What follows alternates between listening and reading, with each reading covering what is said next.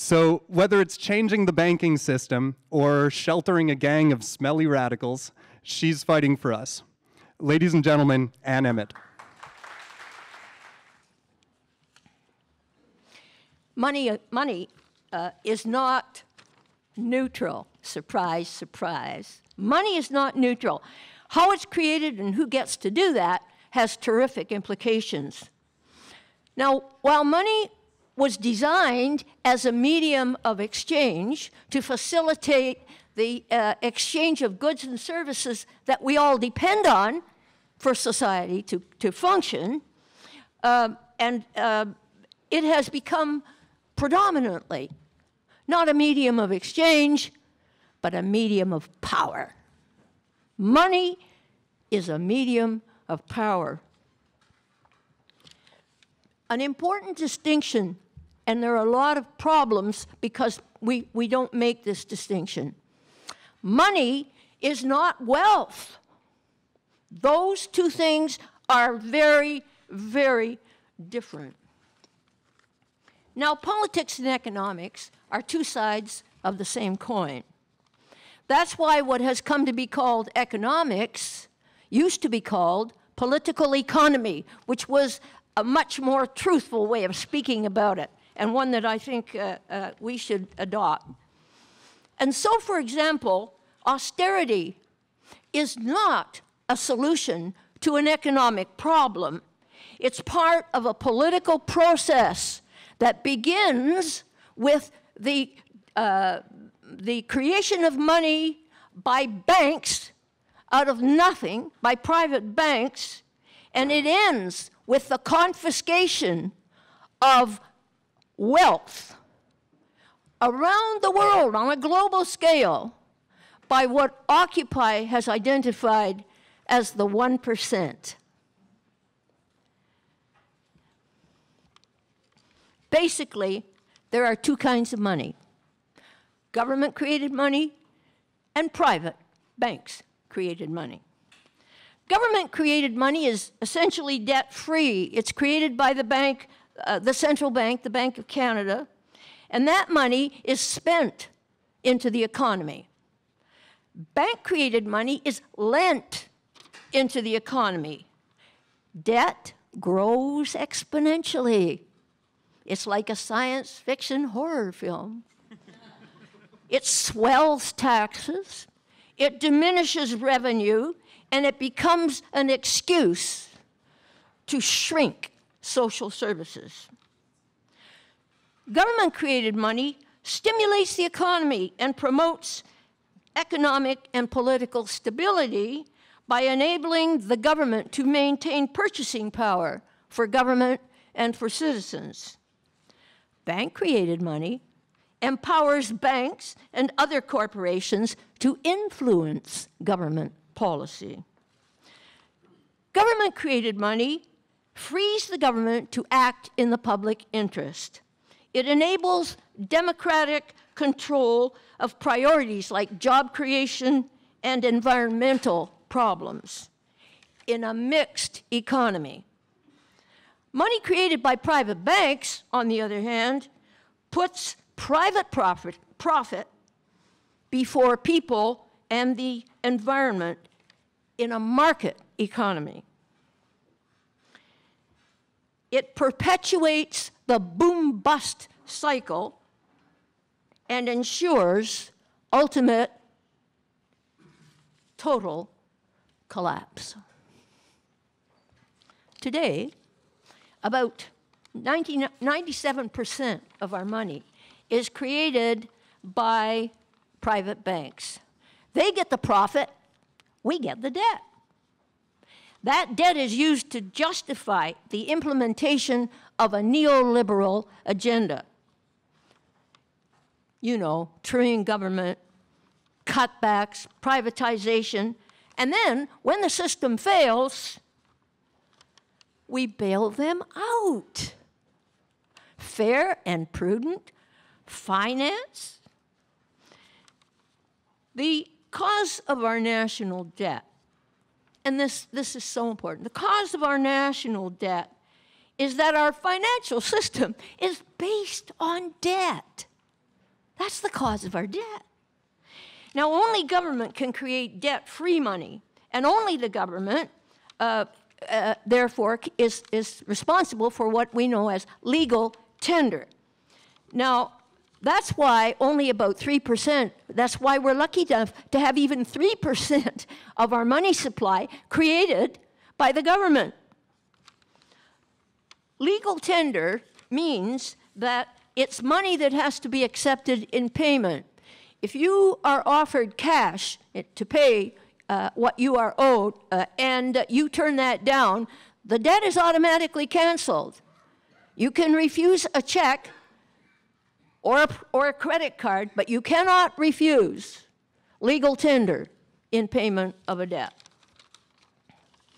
Now, when a private bank creates money, it essentially is substituting its promise to pay, which is accepted as money, for your promise to pay, which is not. Banks do not lend their depositors money. It's crucial to understand that, and it's a very common misunderstanding. Banks don't lend their depositors money, they create money. And the money supply of Canada increases at the moment a bank makes a loan. There are many things wrong with this debt money system. It promotes excessive competition that leads to monopoly. Bad practices like excessive, built-in obsolescence, for example, and of course, waste. It's extraordinarily wasteful. Let's focus on two major problems. This system favors creditors, and it makes debt slaves of the rest of us, nations and citizens alike. In the rise of Canada's richest 1%, Armin Yalnizyan, who is an economist with the CCPA, the Canadian Centre for Policy Alternatives, reports on a study by two economists, Emmanuel Says and Michael Veal, which shows how both in the US and Canada, long-term trends towards equality were reversed after 1980. Until 1980, certainly between the end of World War II and 1980, the difference between the very wealthy and the rest of us went like this. By 2012, that had been completely reversed, and we're back to about the same place we were on the eve of the Great Depression. Incomes of the very rich doubled and tripled, while they flatlined for the rest of us. And worsening debt and increasing prices exacerbated that situation. She points out this distinction then about the difference between inequality. And I heartily recommend the book by Joseph Stiglitz on the price of inequality. The implications of this are very clearly discussed in that book. How am I doing? Okay. Instability is another outstanding flaw of the debt money system. It's one we've all experienced one way or another. Everybody in this room, I'm sure, has. Thomas Jefferson understood this problem very well, as far back as then. In a letter to the treasurer, he wrote, "I believe our banking institutions are more dangerous to our liberties than standing armies. If the American people ever allow private banks to control the issue of their currency, first by inflation and then deflation, the banks and the corporations that will grow up around them will deprive the people of all property until their children wake up homeless on the ground that their forefathers conquered." Now, money, remember, is the lifeblood of the economy. Too much in the system, and money loses its value. Too little, and the economy shrinks. At either extreme, the economic system fails. Now, banks can create only the amount of the loan, the principal. They cannot create the money to cover the interest payments. So, there's never enough money in the system. Hence, the growth imperative. The system must grow or die. On the one hand, as Naomi Klein points out in This Changes Everything, this has come to a state of war between the economic system and the planetary system. What our economic system demands is unfettered expansion. What our planet needs to avoid collapse is a contraction in our use of resources. On the other hand, debt grows faster than income. Surprise, surprise. Because we have all sorts of ways of causing debt and precious little ways to increase income. And in fact, much of the policies that have accompanied these other policies have diminished income. And that comes as no surprise either. So when debt exceeds income, to such an extent, and I think in Canada now, the average household debt is 165 times the average household income. When that happens, and people cannot or will not borrow more, indeed can't keep up with the interest payments, and or banks grow unwilling to lend, the system crashes. Hence the occurring and intensifying pattern of booms and busts. Now, this pattern characterizes what John McMurtry, in his book, has explained as the cancer stage of capitalism. Nobel economist Michael Hudson argues that we've gone about as far as we can go, fueling our economy with debt, and that we're on the verge of a catastrophic depression of unparalleled magnitude. The dramatic bust of 1929 taught Canadians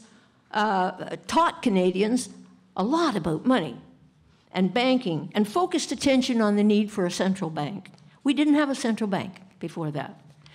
A royal commission, greatly influenced by the work of a Canadian hero you probably never heard of, Jerry Grattan McGeer, appeared before this committee and greatly influenced it. He was a brilliant lawyer from BC who campaigned for a public central bank, and as a Liberal MP greatly influenced Prime Minister Mackenzie King. That commission recommended that Canadian Central Bank be established. The Bank of Canada opened its doors in 1935, and in 1938 was nationalized. We own that bank. We have a bank of our own that can create money with more legitimacy than private banks can create money, and create it in the same way. We are outstanding in having a public central bank. And I think it's Stiglitz who points out, yes, it's Stiglitz who says, say what you like, all central banks are public, and they should be meeting the needs of the society that they have been designed or should have been designed to serve. At that time, Prime Minister Mackenzie King said this. He went on a radio broadcast, and he said, once a nation parts with control of its currency and credit, it matters not who makes that nation's laws. Usury, once in control, will wreck any nation. Until the control of the issue of currency and credit is restored to government and recognized as its most conspicuous and sacred responsibility, the sovereignty of Parliament and democracy, any talk of those things is idle and futile. The Constitution gives Ottawa exclusive power over money, banking, and paper currency. And Article 14.2 of the Bank of Canada Act established that in the case of a conflict over monetary policy between the government and the Governor of the Bank of Canada, the Minister of Finance shall serve notice to the Governor of the Bank of Canada, and the bank will comply. Shall is the word. The bank shall comply with the government.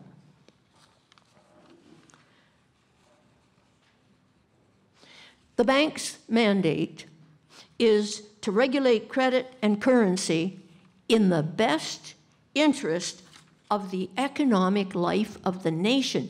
This nation, not the Bank for International Settlements, not the private banks, not the corporations. The economic life of this country. The Depression ended only when governments all over the world forced their central banks to put forth a whole flood of new money to finance massive government deficits at near zero interest rates. And between 1938 and 1974, Canada demonstrated the truth of Abraham Lincoln's comment that government's control over currency and credit was not only a responsibility, but also its most creative opportunity. So between 1938 and 1974, we did all kinds of things with that money. We built the Trans-Canada Highway, the St. Lawrence Seaway. We funded universal health care. And I saw a clip of Tommy Douglas just a couple of weeks ago, and I'm trying to get hold of that. You really should see it. You should hear Tommy Douglas talk about the relationship between the Bank of Canada and the health care program, which of course we're losing step by step through privatization. In 1974, Canada joined a committee at the Bank for International Settlements, and at that's a bank for, it's a central banker's central bank. And at that committee recommended that governments not borrow money from their central banks, that central banks not lend money to governments. And since then, our government has ceased to provide what it provided up until that time. And that change in policy has cost in interest on the federal debt alone $1.1 trillion. $1.1 trillion on a debt that never should have existed in the first place. Successive governments since the end of the 80s have borrowed instead at compound interest from private banks. And we pay, and we pay, and we pay, and we're losing every social mile we marched over the last God knows how many years, certainly since 1938. How am I doing? You're doing fine. Okay. So, I don't want to keep you here until you're all asleep.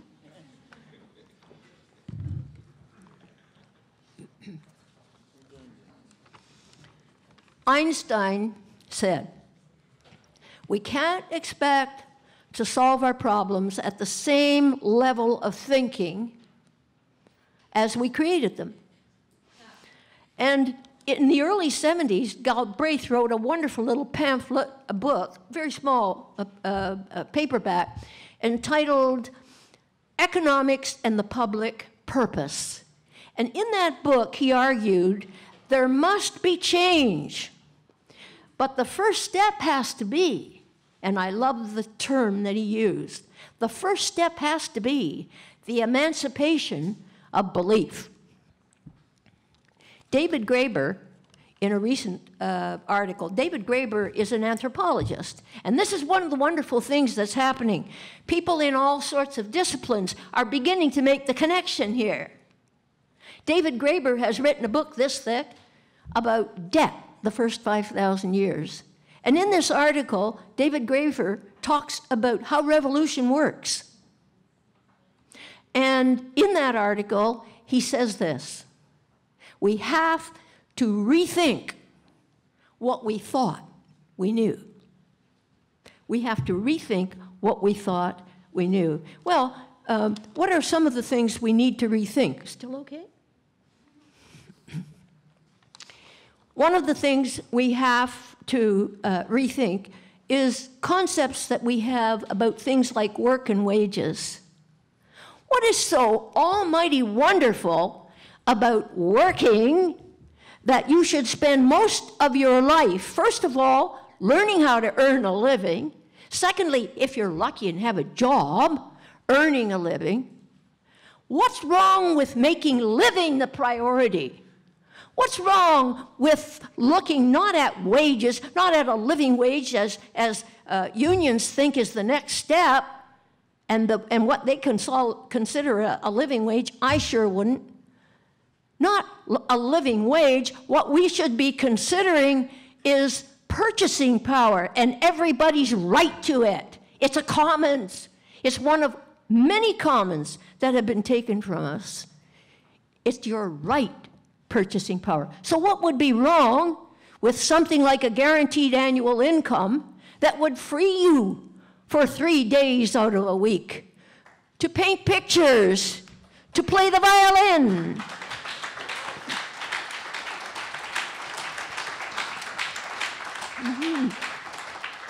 to think? John McMurtry, who wrote the Cancer Stage of Capitalism, in that book says, most people think what they were taught. And the barriers that are being set up through the mechanisms owned by corporations and banks to people's thinking or even learning how to think.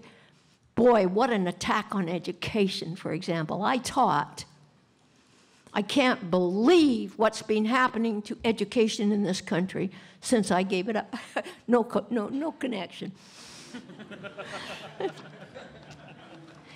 We have to think, okay. We have to think about poverty, for example. Poverty is not an economic problem. Poverty is a crime. There is no excuse for poverty whatsoever, and charity isn't going to do it. We have to think.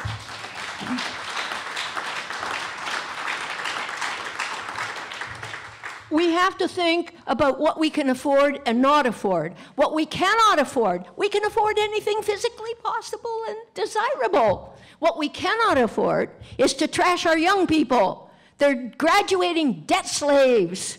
It's a crime against them. What we cannot afford is to trash the environment, for God's sake. I beg your pardon. If there is a future, it won't be because a panel of experts sat around a table and drew up a beautiful blueprint for a lovely new world. Not the way it's going to happen. If there is a future, it's going to happen because ordinary people like you and me did what we could.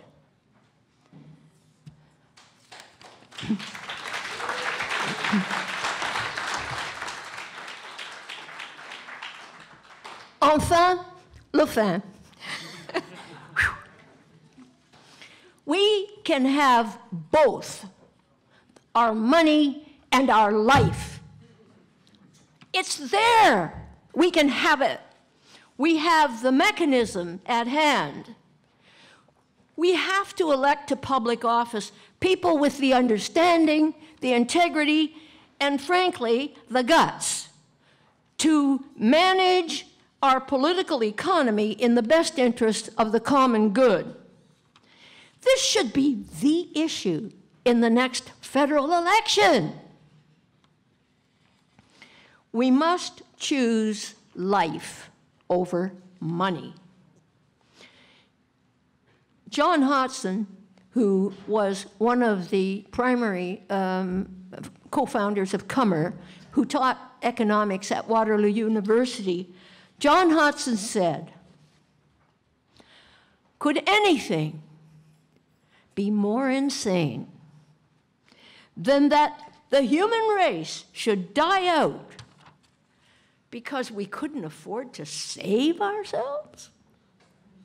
Merci bien, mes amis.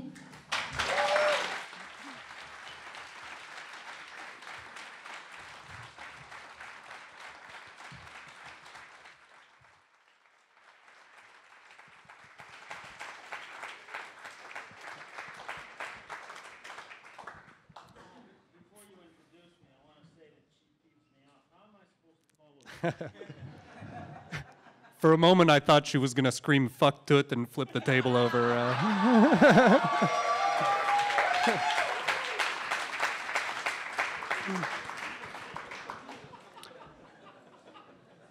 So next,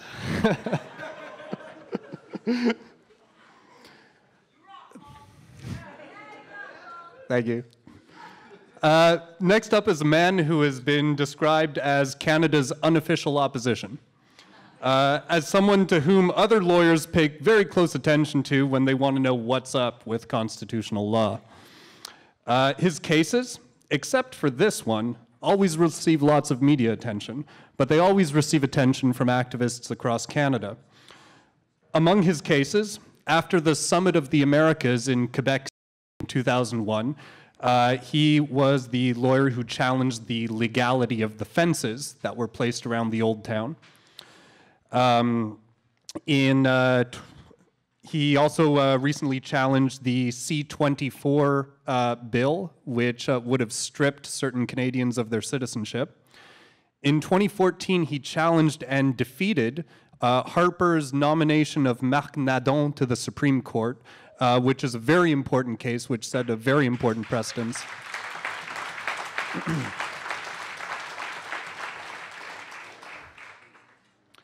And soon, assuming it passes, he'll be leading the charge against C-51, the secret police bill.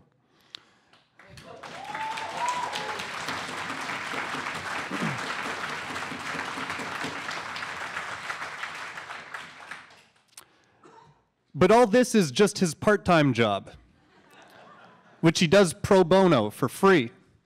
Otherwise, to finance these activities, he's a home renovator. And that's how he pays for what he does. He was educated here in Montreal, and now he's back to tell us what's up. Ladies and gentlemen, Mr. Rocco Galati.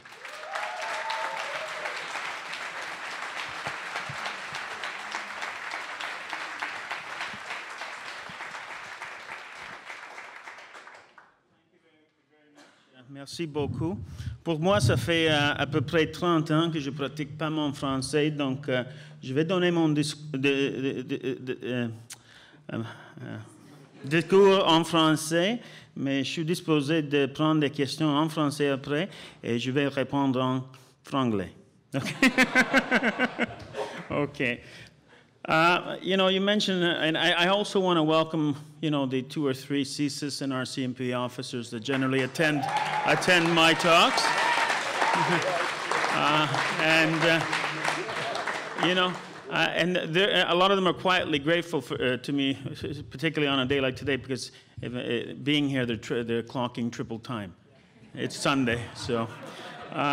Some of my friends with the government department often joke that I'm, you know, apart from being called things like the unofficial opposition, I'm a one-man make-work project for the security services and government lawyers because of the challenges we bring.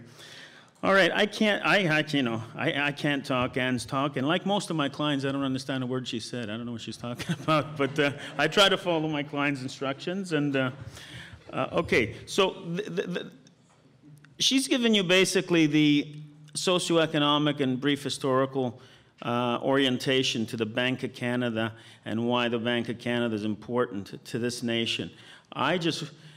As a lawyer, my ability to effect and translate that into legal and constitutional rights is much more restricted.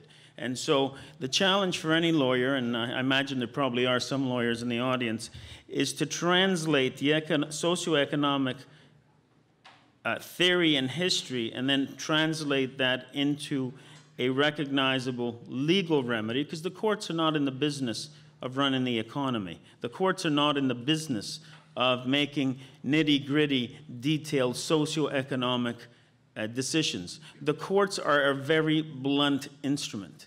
I'm not saying that that reflects their mental intelligence. Sometimes it does. Some judges are fairly blunt. But what the courts can't do is say, build more hospitals, provide 22 more beds. The only thing the courts can do with respect to socioeconomic policy is declare or strike it down when they find that it's contrary to statute or unconstitutional. And so I'm going to talk to you about the Bank of Canada from that circumscribed legal perspective. And so, as Anne said, the Bank of Canada was primarily created in 1938 as a public bank to provide low and interest-free loans to the federal, provincial, and municipal governments, provided they were paid back in the next fiscal year. Maximum with the federal budget, 30%. Maximum with the provincial budget, 25%. When it was created, they could also provide directly to the municipal governments. During the post-war years and into the 60s, the provinces started to complain, saying the municipalities are our creatures. Municipalities are governed by provincial law. Somebody isn't hearing. Oh, I'm sorry, who's not here? Hearing. Oh, I'm sorry. Okay.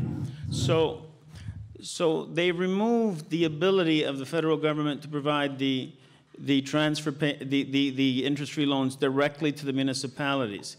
Now, that's ironic because after that, the evolution of constitutional law in Canada recognized the federal government's spending power, and the spending power to equalize services across the country was embedded in Section 36 of the Constitution Act 1982 in terms of the transfer payments. Section 36 says that the First Ministers are required to have a meeting every so often to ensure that Canadians across the country are getting comparable services at comparable levels. Not an exact science, but so that somebody in BC is not dying because they can't get a hospital while you have a Cadillac service in Ontario, for instance. So there is nothing stopping now the federal government sending the municipalities directly interest-free loans so long as it comes out of its 30% loan from the Bank of Canada. So basically, the first part of the challenge to this court action is to force the government to do what it's required to do. It's not as if we're trying to create a new law. The law has never changed since 1938. The government has simply, since 1974, chosen to ignore the law and chosen as a blanket absolute policy never to again give low or interest-free loans to the government of Canada and the provinces. Well, in constitutional terms, that's called abdicating your constitutional duty to govern. You can't do that. What's more atrocious and egregious is the fact that not only have they relinquished or abandoned their constitutional duty to govern, they've handed it over to foreign private interests. And that's a relinquishing of sovereignty. The Honorable Paul Hellyer, some of whom some people in this room know, who's the Dean of the Privy Council of Canada, he was a cabinet minister under the government of Louis Saint Laurent, is also a member of Comer. He calls this giving over Canadian sovereignty over banking to private European bankers treason. Now, while I've never said it's treason, I find it very difficult to argue with Mr. Hellyer over the point. And so these are the constitutional problems that we have when the government does this, and people assume they can do whatever they want. They're not supposed to be able to do whatever they want in a constitutional democracy. Now, the other problem with the Bank of International Settlements is that I'm sure most of you in this room, because you seem to be educated on the point, All the other major central banks in the G8 country are not public banks. We are the only country that has a public central bank. The Federal Reserve in America is a private bank. Just because the Federal Reserve shows up at congressional hearings from time to time doesn't mean they're a public bank. They're a private bank. The Bank of England is a private bank. The Bank of Italy is a private bank, so on and so on. So what we've done is we've given our banking governance to a bunch of private bankers who are there only for profit.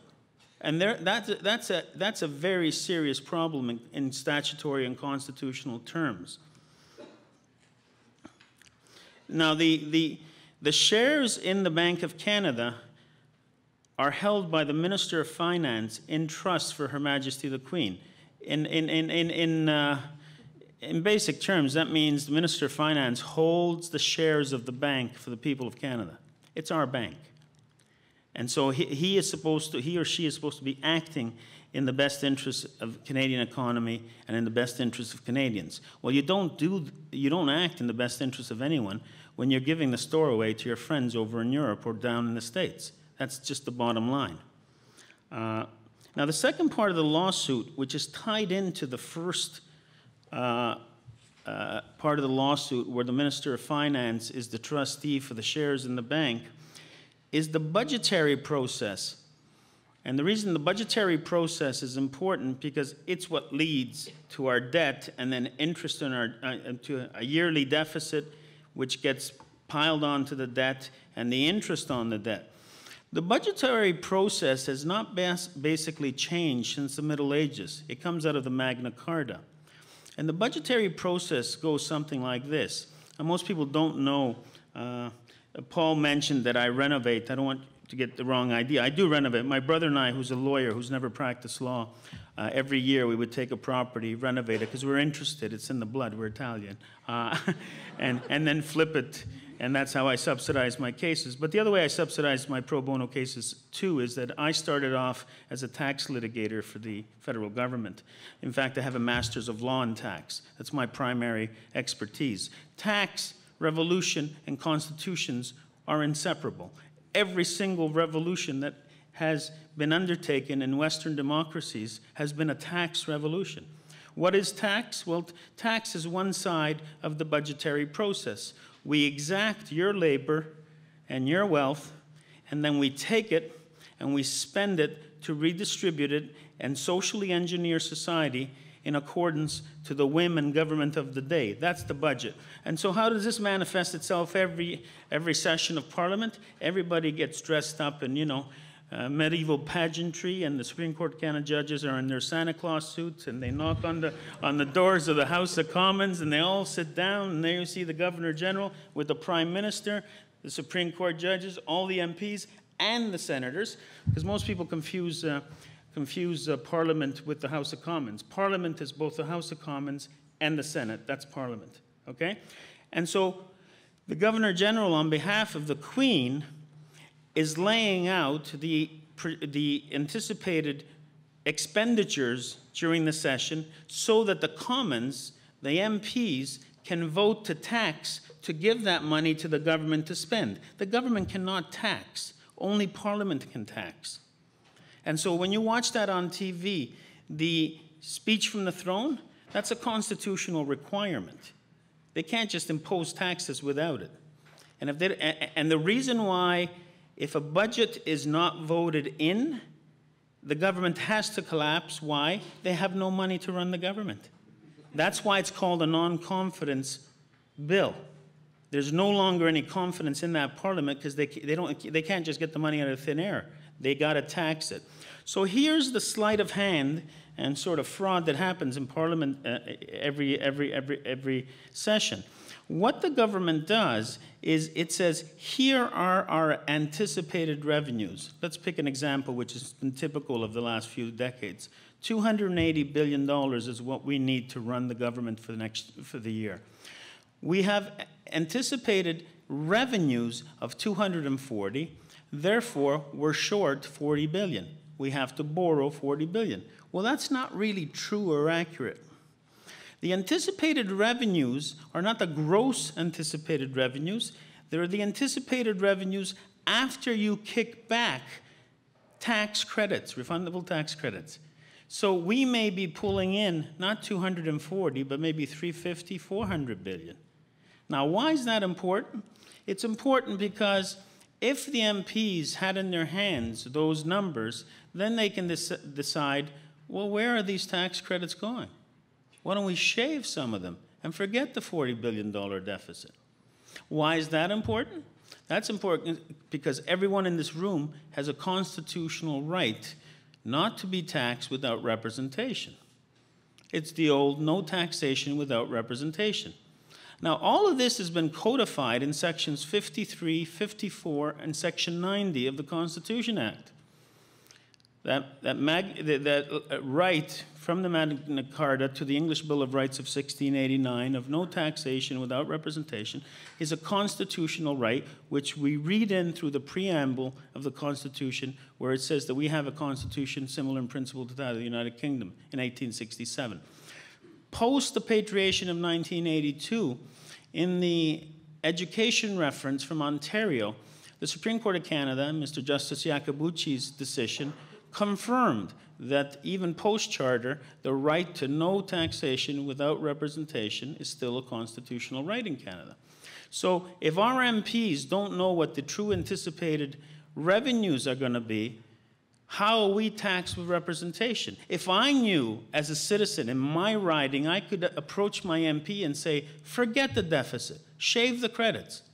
Doesn't mean that they have to listen or agree, but at least there is the necessary democratic debate in the House of Commons over this issue. The way they present the budgets, most of those dumb MPs don't even know what the real anticipated revenues are.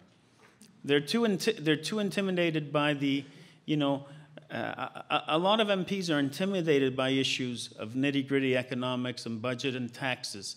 They just don't take the time. They don't have the time. And often the government rushes these bills through omnibus provisions with all sorts of other junk in the works that doesn't give them enough time to debate or look into the issues. So these two go hand in hand, because the Minister of Justice, the Minister of Finance, the one who puts forward the budget, is the same guy who holds the key to the Bank of Canada. And that person knows. And over the years, municipalities have written to the Minister of Finance and said, we want you to ask for a loan from the Bank of Canada, interest-free for this amount, for our for infrastructure projects in our municipality. And the letter that goes back, it doesn't matter if it's a liberal or conservative Minister of Finance, it's the same letter from the bureaucracy every time says, well, we can't do that because the, quote, the banking community wouldn't like it, and it would create inflation. Well, that's a metric ton of horse shit for two reasons.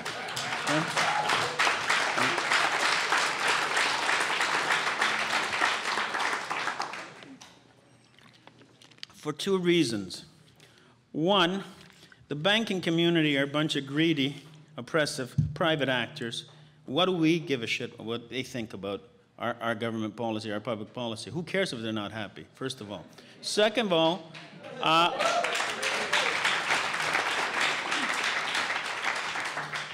of all, this notion of inflation is nonsense. Inflation is a very complex phenomenon that, although economists pretend to know how and why it happens, there is no magic formula. It's not like splitting the atom, okay? So, for instance, between 1938 and 1974, if you take all those years when we were getting tons and tons of interest-free money, the overall inflation rate was lower than it has been from 74 to the present, first of all. It didn't bother President Obama or Prime Minister Harper to give the banks, in the space of 26 months, $1 trillion fucking dollars so that they wouldn't go under. $1 trillion. Obama gave them $800 billion. Our government, in the open, gave three banks $60 billion. Otherwise, they might have collapsed. And then secretly assumed another $162 billion in toxic CHC mortgages for a total of $220 billion, which is almost the budget for an entire year for Canada. And that didn't cause any inflation, all that interest-free money.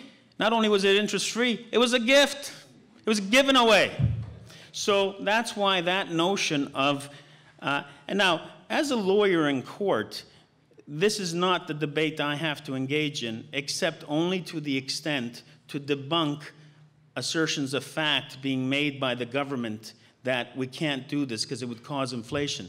Well, then why did you do it with steroids a few years ago? Okay.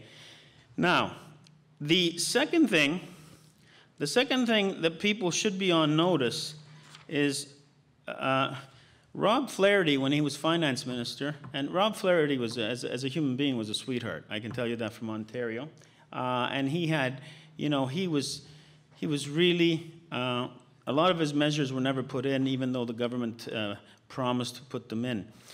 In the last two budgets, he put Canadians on notice, you know. If I tell you that I read the budget papers every year and I look at them, you probably think I don't have a life, but it's because I'm a tax lawyer. I need to know what's, I have an interest in this historically and constitutionally.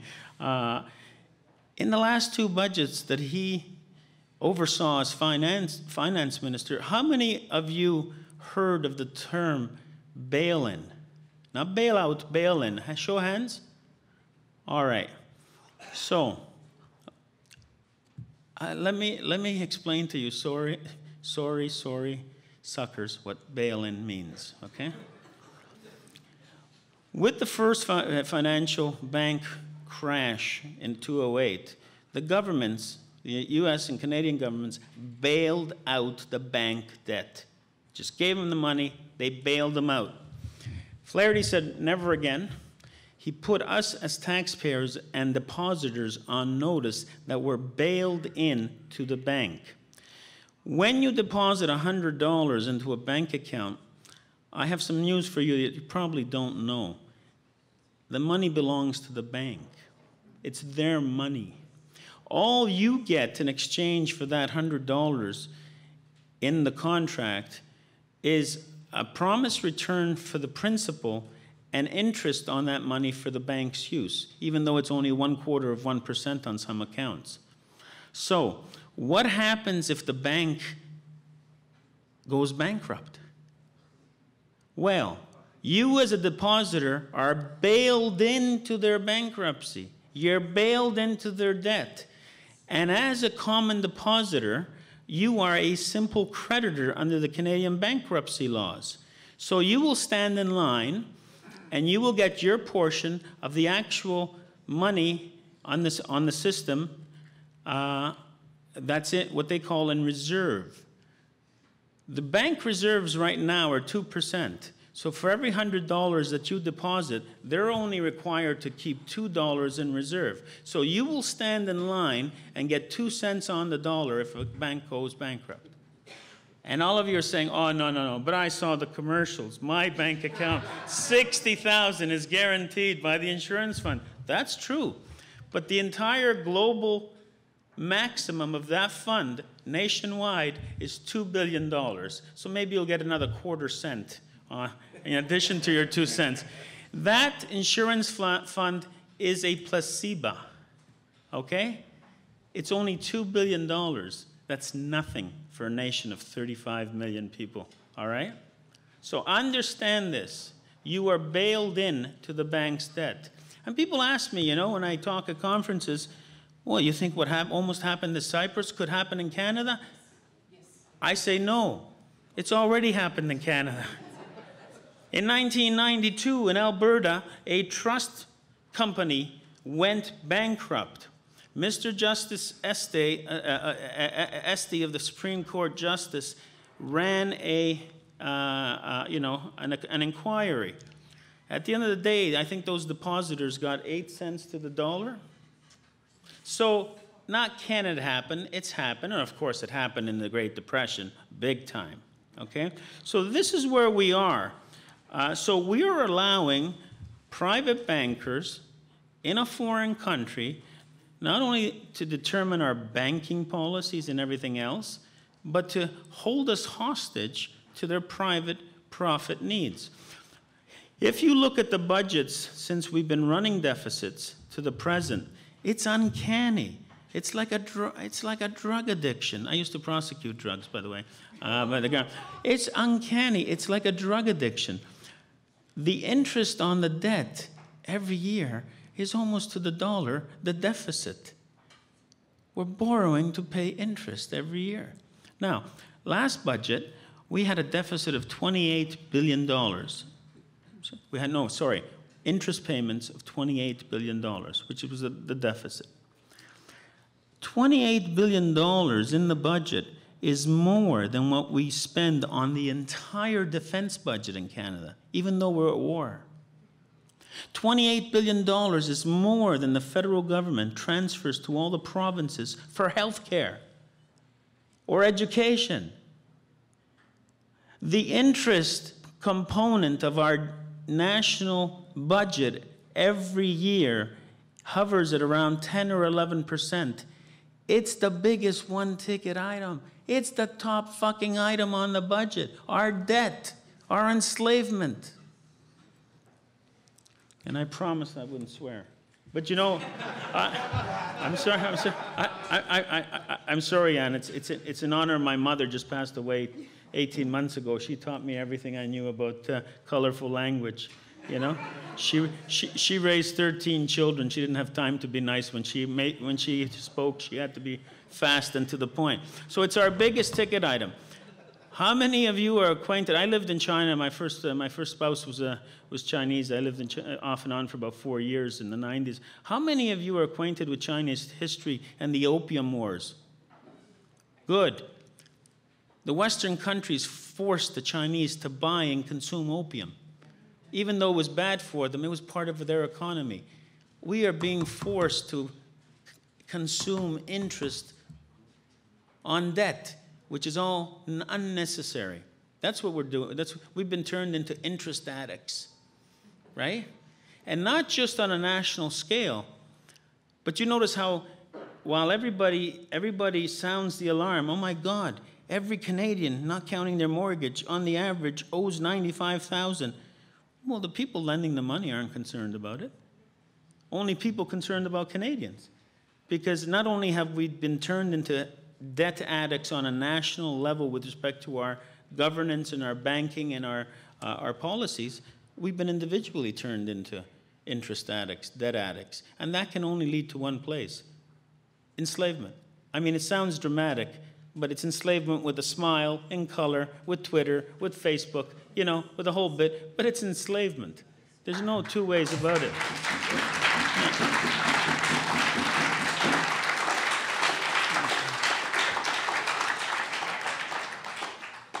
All right, so the trajectory of this case so far has gone as follows. We launched it in 2001. 2012, there was a motion to strike at the first level of the federal court. Prothonotary, who's like a master, a quasi-judge, and he struck the whole thing saying it's not justiciable. The courts can't decide these issues at all. I appealed it to the federal court. Justice Russell said, no. The statutory duty and the constitutional breaches, the declaratory relief as to what the law is and what the government should be doing is justiciable. You can go ahead. But I had also attached a tort claim for damages under the charter for the individual plaintiff so that we wouldn't get struck as they say you can't run a private reference through declaratory relief. Anyway, making a long story short, the government appealed our win at the second level because the court said we could pursue the declaratory relief. And it went to the Federal Court of Appeal this January, and the Federal Court of Appeal dismissed the government's appeal. So they said it could proceed on that. Now, there was a little window open. The court said instead of proceeding on what's left, it struck the claim for damages, re-amend the whole pleading, just to make a. And if the government's not satisfied, if there's anything for them to object to, they can bring a motion to strike. They may be bringing another motion to strike because they like to wear people down. They don't have a prayer on winning this motion to strike because the court's already decided it's justiciable. And now, instead of suing under the charter, I simply sued for damages in the breach of Anne and Bill Krem's rights to no taxation without representation, and I've asked for the portion of their taxes that goes to the interest on the debt for the last 4 budgets since we started this claim as symbolic damage, you know. Okay. Now, subject to questions, that's all I want to talk about the Bank of Canada, but my gracious hosts here have asked me to briefly talk about some of my other cases and how they're separate or how do they fit in with the Bank of Canada case. So unless I'm boring you, I'll take 5 to 7 minutes and I can just briefly talk about the bigger picture, if it's okay with you. All right, so Machiavelli once said that, you know, the people are most enslaved when they declare themselves to be free, right? That's certainly true here in North America. Ever since we got our Constitution patriated, although there was you know, Quebec got screwed in the back rooms, people have declared themselves to be free through a Constitution, and people just, you know, they've let down their vigilance, and people think they're free here. And it's a delusion. It's a complete delusion. We talk about constitutional democracy. And the way constitutional democracy is supposed to work is, you know, Parliament makes the laws, the government, the executive enforces the laws. Obviously, again, you know, they're geared at the citizens and institutions. And the courts, when there's a conflict, are supposed to, you know, resolve those disputes. The courts, believe it or not, and this is a pathetic statement, for some who don't believe in the courts or lawyers, and there's good reason not to believe in the courts and lawyers, the courts are the only thing we have standing between the government, Parliament, and the citizen. So the courts decide 2 things. One, the relationship between the federal and provincial governments and institutions like the Senate and other constitutional institutions, and the state and the citizen. You remove the courts, what you have on a spectrum of benevolence to genocidal is simply a dictatorship. Call it what you want. It's a dictatorship. There's no 2 ways about it. And one of the really unfortunate aspects of recognizing or describing a dictatorship because of recent 20th century history is we have a tendency to confuse and equate a dictatorship with violence and peace with democracy. The United States of America, despite its problems, was probably the most vibrant democracy in the world in the 20th century, but they were also the most pathologically, sociologically violent society on the face of the earth. The 2 have nothing to do with each other. Canada, or places like some of the Nordic countries, were the most peaceful countries in the world, but they're dictatorial. I've been talking about a quiet dictatorship since the Crétin government. For me, it came down with a thump in April 2001 in Quebec City at the Summit of the Americas. That was the statement. You fuck off, you live in a dictatorship. Go home or we'll tear gas you. Okay? That was it.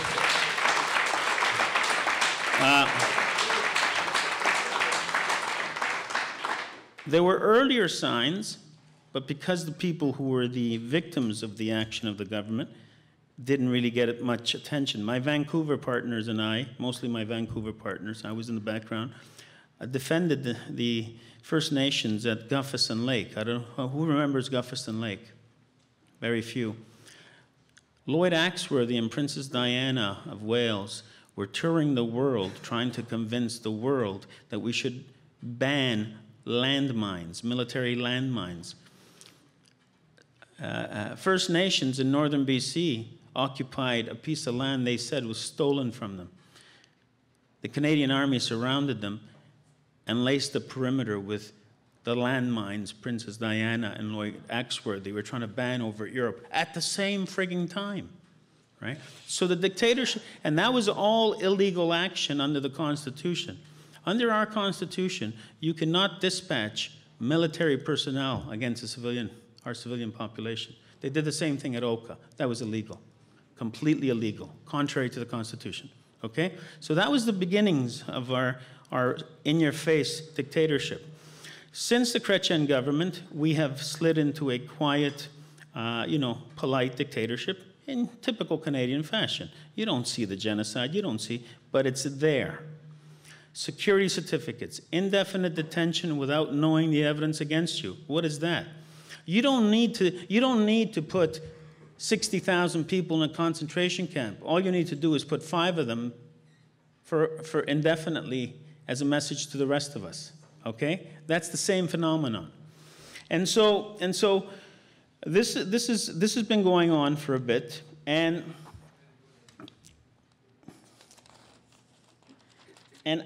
unfortunately, during this time, the only thing that has saved us from a complete dictatorship is the courts. Under the Harper government, 44 constitutional cases have gone up to the Supreme Court of Canada. The government has lost 43 of them. Okay? So,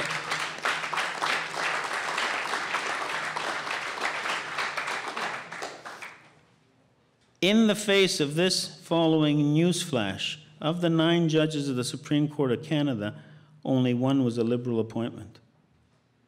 The other one was a Mulroney appointment, and the other 7 have been Harper appointments.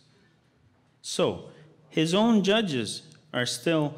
So you understand the perceived depth of this undemocratic government.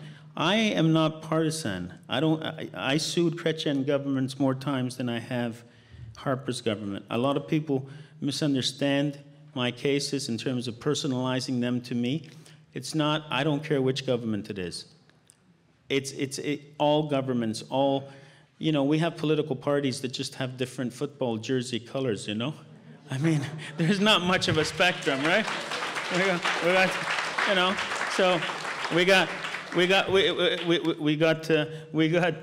orange, we got red, and we have le bleu, not to be confused with Québécois bleu bleu. We got the conservatives. So that's it. So it doesn't matter to me which government it is. If they act unconstitutionally, they have to be made to account.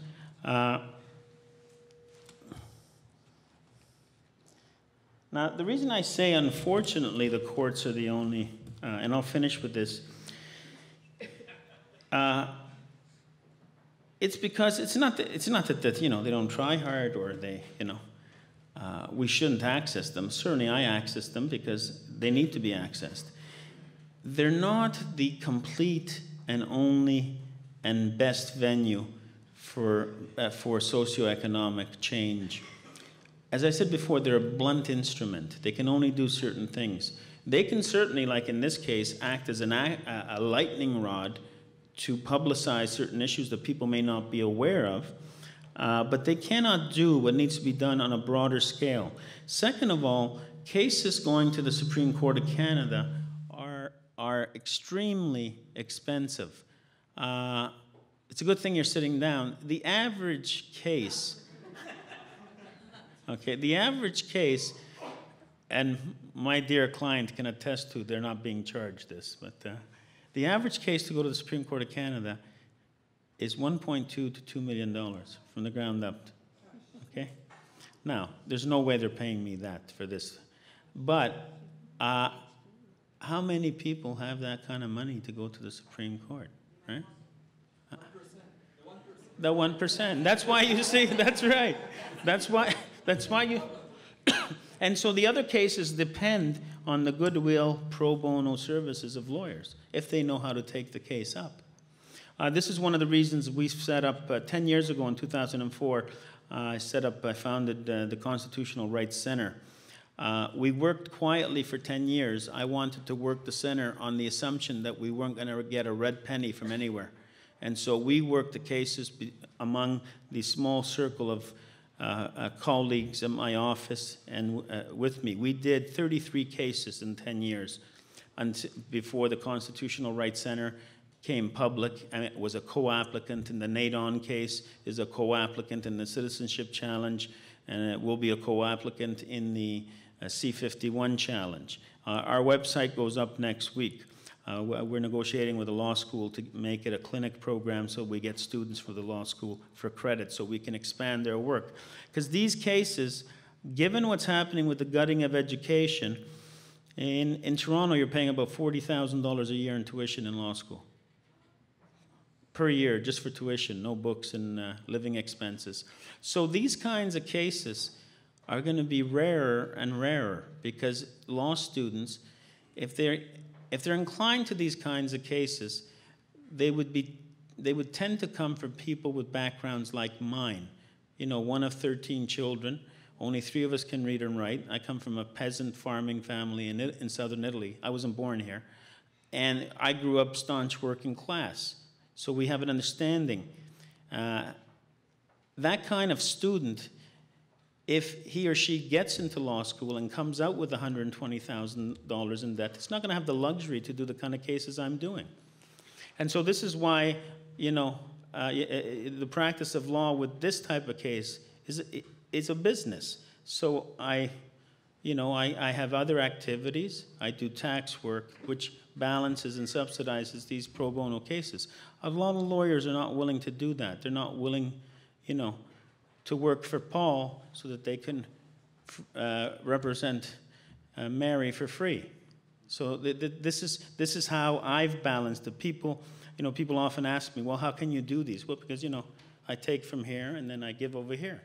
Or I'm smarter with my money or whatever. God has blessed me, and that I knew when I was in grade 8, I was clinically diagnosed as being mentally retarded. So they sent me to a trade school. True story. True story. True story. And so I went to a trade school and I learned to build a house from the foundation up, you know? And so when I came out of law school, I used those talents. I made more money at renovating and flipping houses than I did in the practice of law. So not everybody has that kind of luck to be labeled mentally retarded. You know,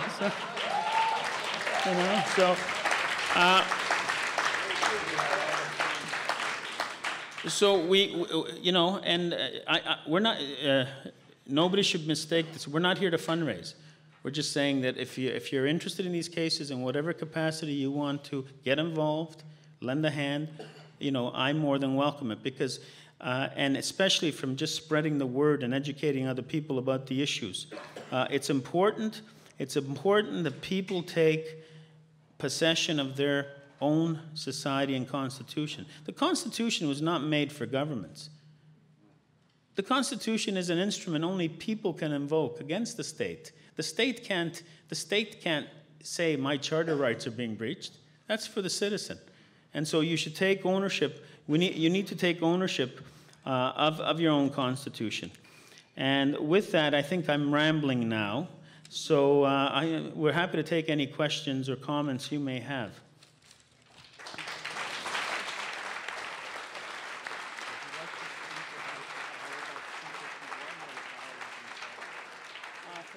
Okay, yeah. And also the racism, sexism. Oh, sure. Yeah, I'm sorry. Paul has asked me to just touch on 2 little things before we take questions. One is C51. C51 was drafted in Berlin in 1936. Okay, so they just uncovered it, and and the Harper government translated it into English and French. Just changes the place names a bit. It makes a thought. It makes a thought. And a person in London, one of our clients in our office, was convicted of this. It's on appeal. It makes what you think an act of terrorism. Yes. Yes. Right. No exaggeration. It's what you think becomes an act of terrorism. Encouraging terrorism is an act of terrorism. I don't have to tell you that you don't have to be accused of blowing up planes to be charged with terrorism. If you're involved in a logging blockade, a strike that impedes essential services. If you're involved in a strike in which an ambulance cannot get through, you are guilty of an act of terrorism. Okay? The definition of terrorism in the criminal code is so broad that it encompasses legal protest, assembly, and a non-violent civil disobedience. And now there's the added act of terrorism of encouraging that freedom of expression. It is insane. And so we obviously plan to challenge it. The other thing we're also planning, our next judicial challenge is the gender imbalance in the superior courts of the country. Because in my view, the composition of the superior courts is the only thing that buffers the actions of the state with the citizens. This government has appointed over 220 or 260 judges. Only 17% were women. Less than 2% were visible minorities. That's just, I call it institutional apartheid. It is just offensive. So our next challenge is a constitutional challenge that would require, not to an exact precision at every hour of the day, but more or less a 50-50 balance between women and men on the superior courts.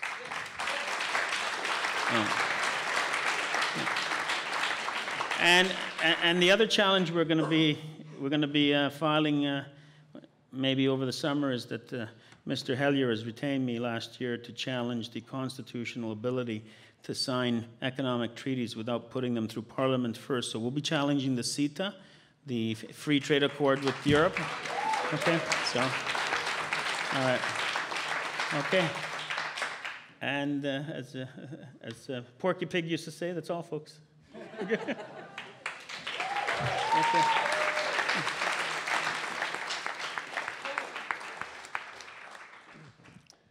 Well, thank you very much. And so now we'll take some questions. We've only got the microphone on the one side here, so if you wouldn't mind lining up there for people on the other side, maybe try and maneuver around the back.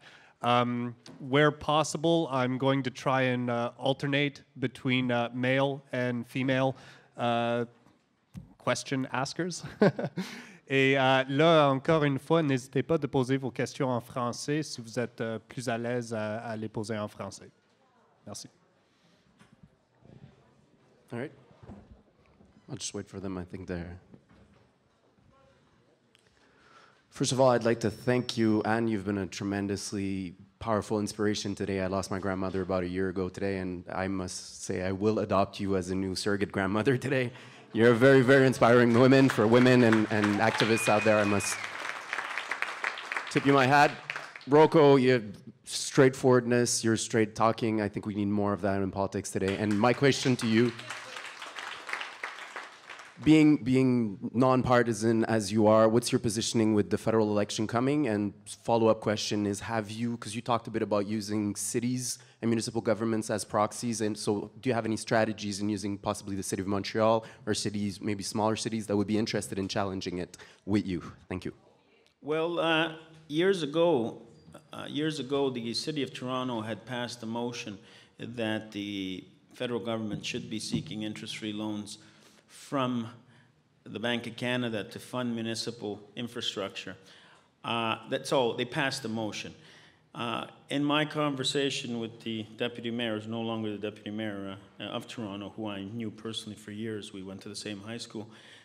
When we launched the case, we asked if the City of Toronto would be interested. But at that time, the mayor was David Miller, and they were in negotiation, if you remember, for federal infrastructure. And the typical Canadian response was, oh, well, we think we can, we'd like to attract more flies with honey than vinegar. I never understood that expression, because I never want to attract flies. If I want to kill them, I just swat them, But anyway, don't waste the honey or the vinegar. But so they were very apprehensive about going to court on our side because they didn't want to derail what they thought were fruitful talks with the feds. There is a counselor who, again, is I've known for years, Christian Tam Wong, who's been leading the forefront to convince people to actually establish a city bank. City of Toronto and City of Montreal in the old days, before the Bank of Canada, had their own banks. Now think about that, how innovative that would be for the city to set up its own banks with its residents as the depositors, right? Of course, nobody likes that idea, especially the other banks. So past that, no, I fear that what will happen, as I said, the parties don't see themselves as just different colored football jerseys. So I think there's a real danger that the present government may come up the middle if there's no strategic voting, right? In the last election, on the 14 ridings that swung the election, the difference in votes was only 6,000 on 14 ridings combined. So, you know, that's pretty precarious democracy. We don't have proportional representation, and most people don't realize that our Constitution doesn't allow for it unless we have a constitutional amendment, because the ridings first at the poll are actually named in the Constitution. So we could never simply have proportional representation by statute alone. It would require the consent of all 10 provinces to do that. Anyway.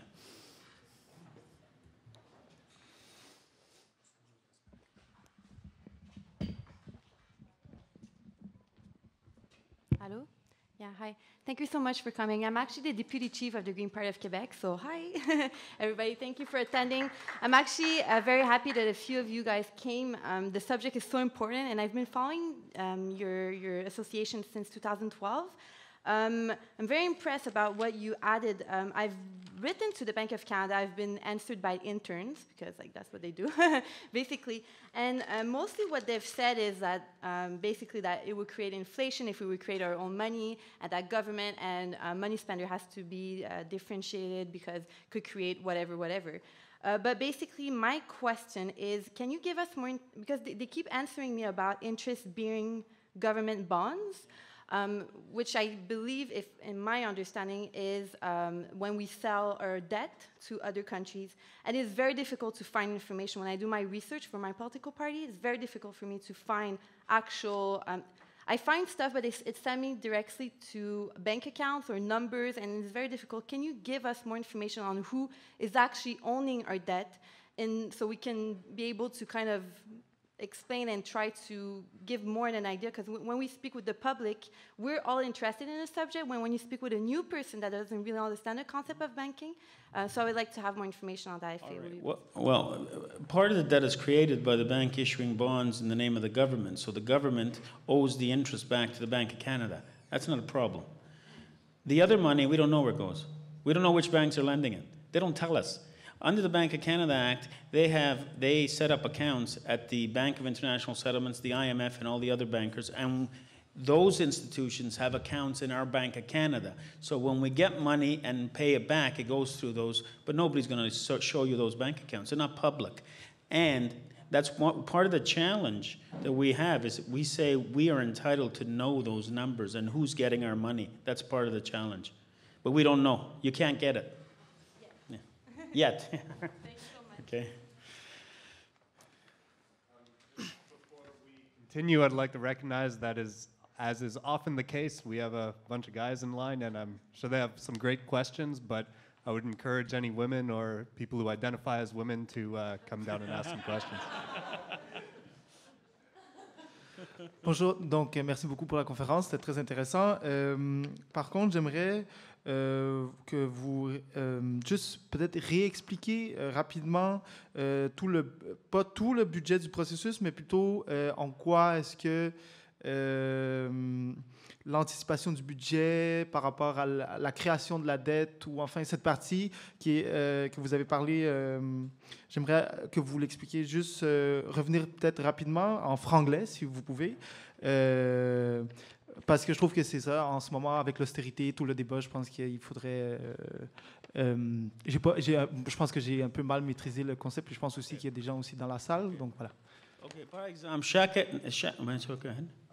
Translate that real fast. Okay. The question was with, he thanked you for being here, first of all, and then the question was with regards to the budget and what you touched upon regarding how the budget is presented to MPs, with the story with the tax credit, and as well the fact that the amount that the interest payments take up in the budget. OK.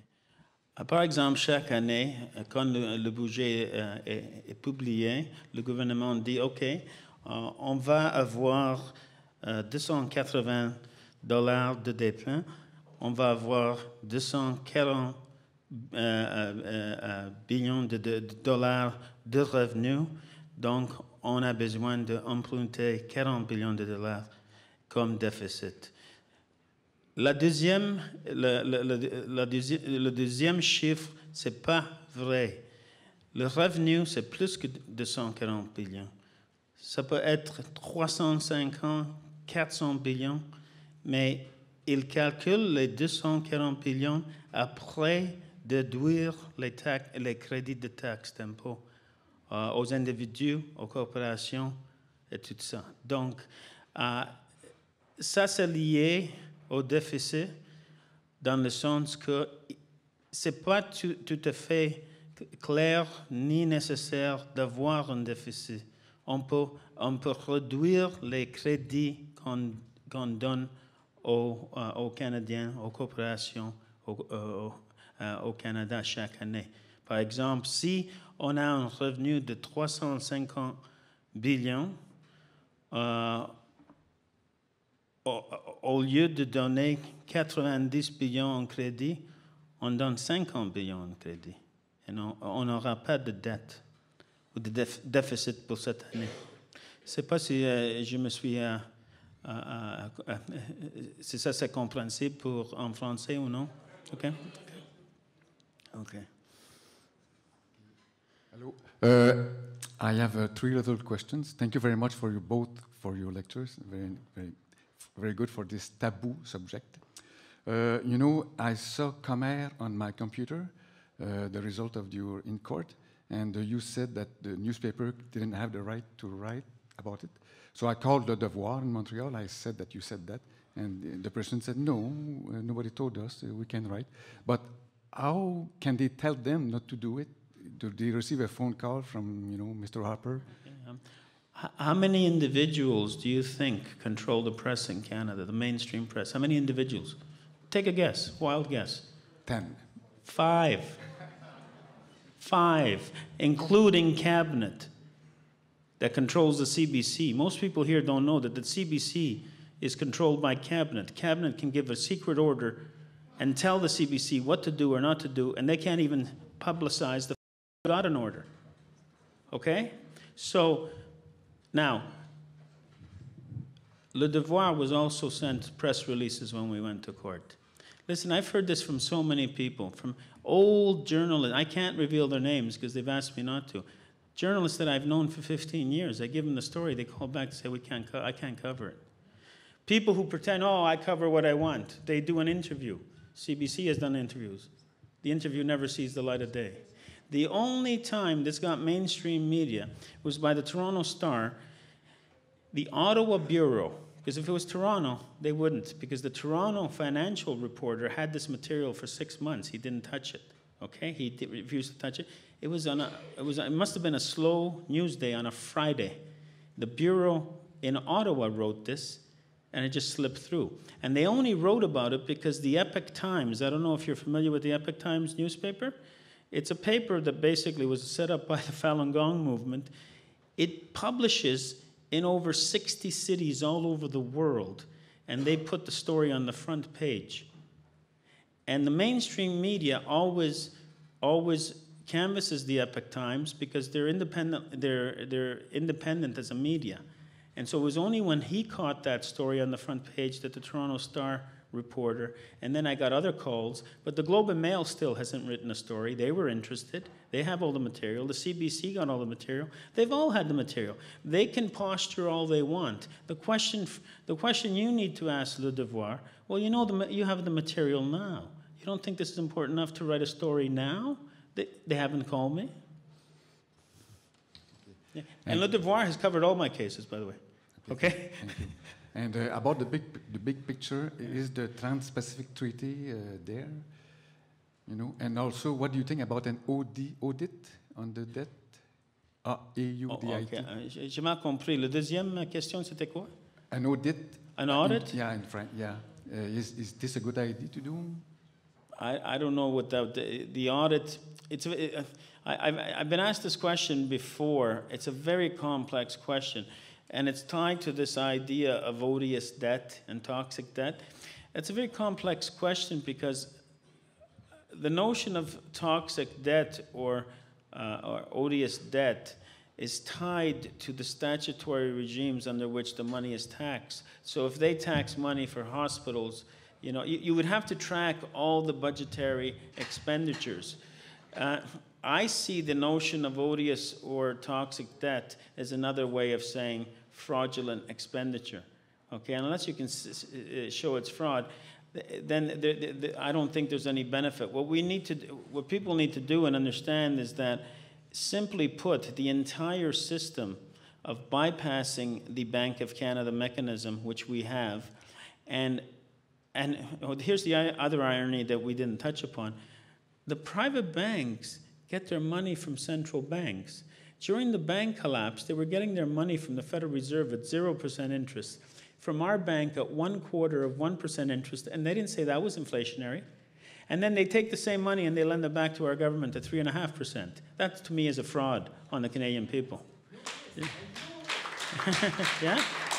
And so I see no need to audit each item to see which is odious. The whole system that they have forced us to adhere to, and the system that allows foreign private bankers to control our fiscal policy and our public central bank, is all we need to know and attack. Thank you. First off, I'd like to say that I think that both of you guys are heroes. Yes.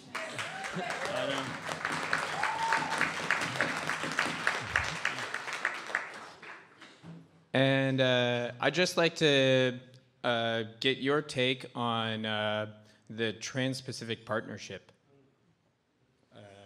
It falls into the same illegal, unconstitutional actions that we're going to be challenging using the CETA and the NAFTA Accord. I litigated this issue in 1997 under the Multilateral Agreement on Investment, and also that was the issue in Quebec City under the FTAA.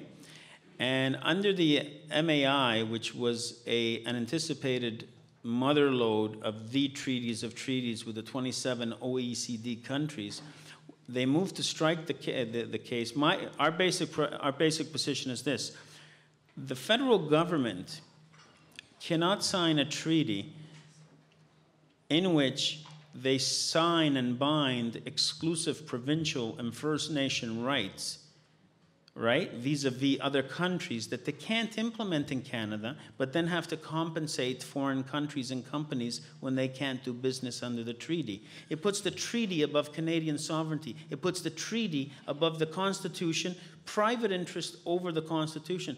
That's what's wrong with it. And in order to do that, they would have to first pass it through Parliament, and second, get consent from the provinces on issues of provincial jurisdiction. They don't do that. But they sign the treaties on what they say is purported Crown prerogative. Before we patriated the Constitution, the Queen or the Governor General signed the treaties on Crown prerogative. It's my view that once we patriated the Constitution, there is no Crown prerogative left in the executive. Okay, everything is covered by the Constitution or statute. And so that regime or scheme and the treaties with China are just as illegal as the one with Europe. Yeah. Thank you. My point of view on free trade deals is that they are treasonous acts. They are acts that were taken behind my back. And they are acts that are unbelievable. What government would sign anything that would dictate that they couldn't pass a law to save the environment that might bite into the money profit of some corporation? And my position is this: I do not feel bound by such treaties at all. I feel no honor bound to that treaty at all. I want those people to be, in fact, paid for what I see as a crime. Just so that under the NAFTA, for instance, we have paid over $3 billion in compensation to companies who want to exercise their right under the treaty but can't because it touches provincial jurisdiction or First Nation rights. In Quebec, yeah, so we pay billions of dollars. My personal theory is that this is just money going between friends in different countries. That's it. Yeah, you know, so. Thank you very much. With a degree in political science and being a CPA, I was a little pissed to find out that most of my education didn't teach me anything about money at some point in my life. When I started summing up the total debt of Western nations, I came to about 145 trillion, and I stopped counting there. And as an accountant, I was asking myself, well, normally when you get interest on something, you have to have that asset to charge interest. And if not, it's a fraud, and a human being should be able to be targeted with that fraud. So right now you're going against the Banque of Canada, but is there any way, because it's obviously a conspiracy, to charge individuals like the Minister of Finance with basically fraud and conspiracy? Because we're paying for interest on a debt where those issuing the debt never had the assets. That's my understanding. Right. So is there any way to make it criminal and go after people? Because people tend to wake up and pay attention when it's their head on the block. Thank you. You'll never be able to prove one of the two essential elements of a criminal offense. And the first one is what we call the actus reus, the act, and the two is the intention. I don't think the really astute ones know there's something wrong, but I don't think most of your politicians, including finance ministers, have actually been properly educated. They just buy, oh, we have 5 Nobel Prize winners in economics from the Chicago University. They're telling us this is good and all of that, but a lot of that's been debunked. So they're just following the herd in terms of, and they're just parroting, the dogma, right, without actually analyzing it. I can sympathize with that. Yeah. So, yeah.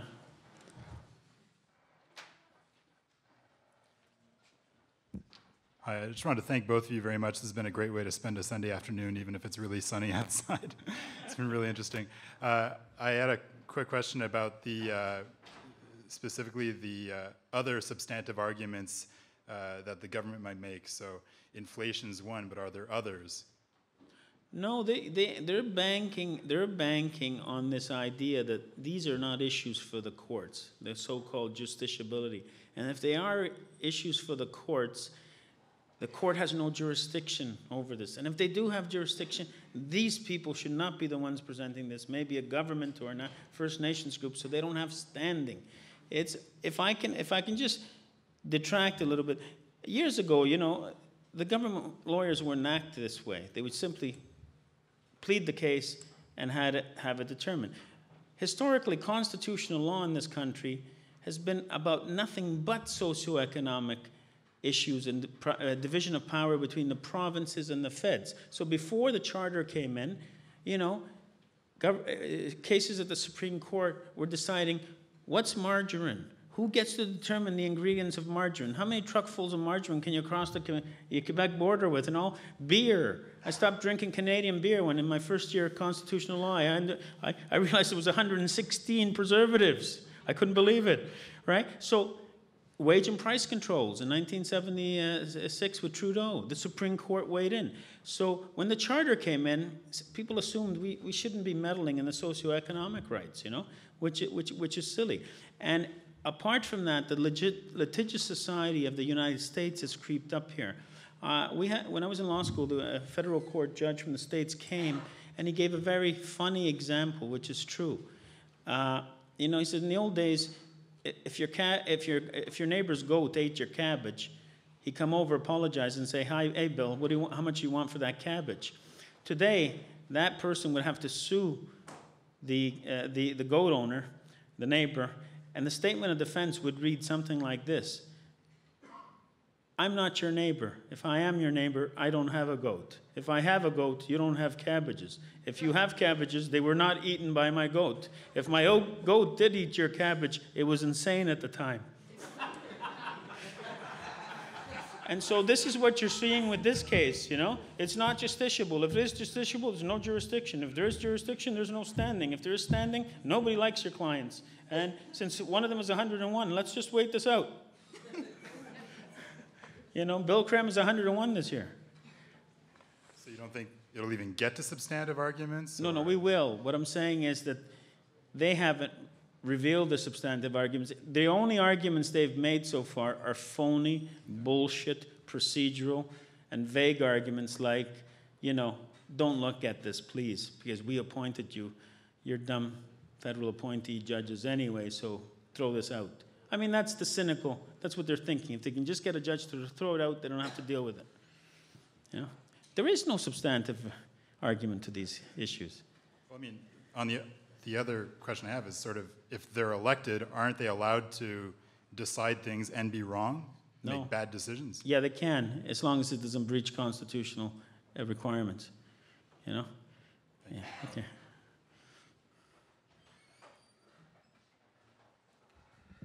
Well, like others, I will thank you for certainly the most animated and entertaining discussion of monetary matters I've ever heard, and I've heard a few. But I'm certainly not in a position to comment on the legal side of the situation, although given your track record, I'd certainly bet on you over Mr. Harper. But two issues. It seems to me in the basic idea about the role of the Bank of Canada versus private banks, there's a kind of whiff of social credit in there, is the first thing. The second thing is I'm old enough to have been around in the 50s and 60s when the Bank of Canada was doing what you're arguing it should be doing. And that wasn't particularly a picnic period, right? That was the Cold War. That was, in a sense, the creation of the national security state, et cetera, et cetera. So it seems to me that in the focus on the question of the bank, there's a substitution of a technical issue for a political one, which is basically who controls the state and to what end. When the government in the 40s and the 50s was borrowing all that money, they were spending it on World War II and the Cold War, about which there was a very wide political consensus on the part of the capitalist leaders of the country. It could be argued, they could just as easily have spent it to eliminate child poverty, but there was no such consensus among capitalist leaders. So supposing you win your court case, and we go back to the way it was in the 50s and 60s, but Harper remains prime minister, it seems to me that nothing of substance would change. And that I'm not saying it's wrong to pursue the court case, it's just I don't see pursuing and winning the court case getting us anywhere. By us, I mean progressive people, anywhere unless there's a significant change in the people who run the government and their priorities. And that's a whole different issue. That's partly true, but it's your first comment was is not unimportant. I don't, you know, I have my own ideas. Like I'll confess to everybody here, I'm a proud anarchist. I don't buy the liberal. I don't buy the neoliberal system at all. So I don't really care. But as a lawyer, that's not my concern. For me as a lawyer representing my clients, the only issue is adhering to the Banque of Canada Act, which has not been changed since 1938. And when you interpret a statute, you have to go to its historical purposes, why it's there. Second of all, if they're not adhering to the act and are not exercising its provisions, does that lead to a constitutional breach? And in this case, it leads to several. So if they're successful, I beg to differ, because the next time somebody asks for interest-free money from the Bank of Canada and the government says no, you can challenge that on a reasonable standard. So whether the government likes it or not. So I don't.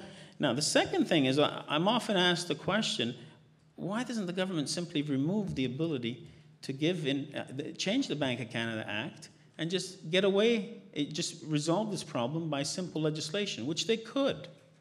And that goes to the legitimacy of your observation that, you know, they're the government of the day, they get voted in, and so if their policy is never any interest-free loans again, just change the act. But they haven't done that. So what they're doing is they're subverting the statute and the Constitution by simply pretending that the law is not there. There are two reasons why the government doesn't change the act.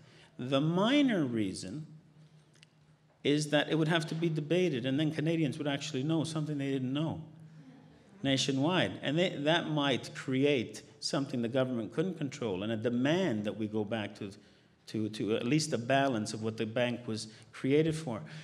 But my belief is that the bigger reason, the more major reason they don't take that provision out is this government, they're not stupid. They know if the international banking system does collapse, they're going to be, you see how fast they'll revert to original purpose of the Bank of Canada and start printing interest-free money to get us back. Because we're the only country who can do it legally. And it's very easy to remove a provision from a statute, very hard to pass one if you don't have an absolute majority. Now, the state of North Dakota since 1905 has had a public bank that lends all its money interest-free to the government. Since 1905, the state of North Dakota has never had a single deficit. 6 weeks ago or 7 weeks ago, Iceland just created their public bank, and they're requiring private banks cannot lend except on 100% reserve. They can only lend what they have. Lastly, what people have to remember, the substantive arguments of the government are nonsense because before the Bank of Canada was created in 1938, guess who printed all the currency in Canada? The private banks. It was like Canadian Tire money. CIBC Bank had its dollars, the other banks had their dollars. Nobody ever complained about that system, and they printed as many of them as they wanted without control. So. Whoops, can you pull that? You raise a really important point, and it has to do with what Einstein said. One of the things, I've been thinking about the characteristics of a higher level of thinking, and one of the characteristics of that is that we have to be more aware of the complexity of things, of the interconnectedness of things. We can't just change one thing. We have to change many things. And this is really happening too. There's a much greater recognition of the need for this. And so we have people from different disciplines becoming interested in economics, making the connection between economics and recognizing that they have to understand something about economics to really appreciate the truth. So you've got the anthropologists like David Graeber, the climatologist in Australia, Tim Flannery. He's written a book called Here on Earth. And in that book, he talks about a fundamental tenet of neoliberal economics, summed up in Margaret Thatcher's comment, there's no such thing as society. And he says that this idea is a very warped and incorrect interpretation of Darwin. And then he says, and how neatly he puts it, he says, either these ideas will prevail or we will.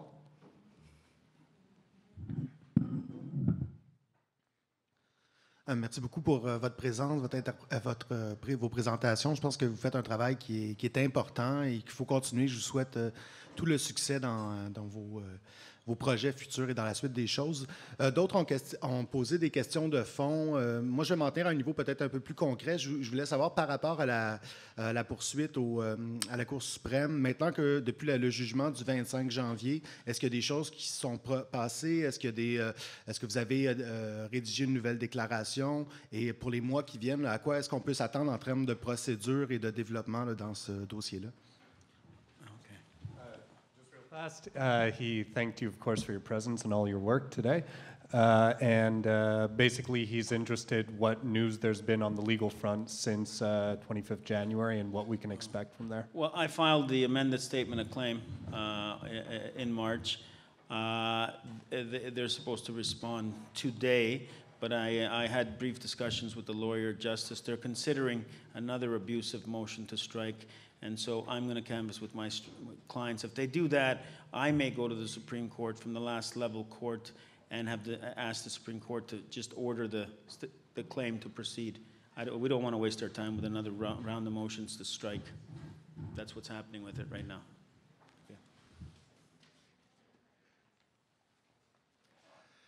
Monsieur Galetti, merci beaucoup. Merci pour votre courage, pour votre honnêteté, pour votre intégrité. C'est une denrée un peu rare aujourd'hui dans ce monde. I think you understood.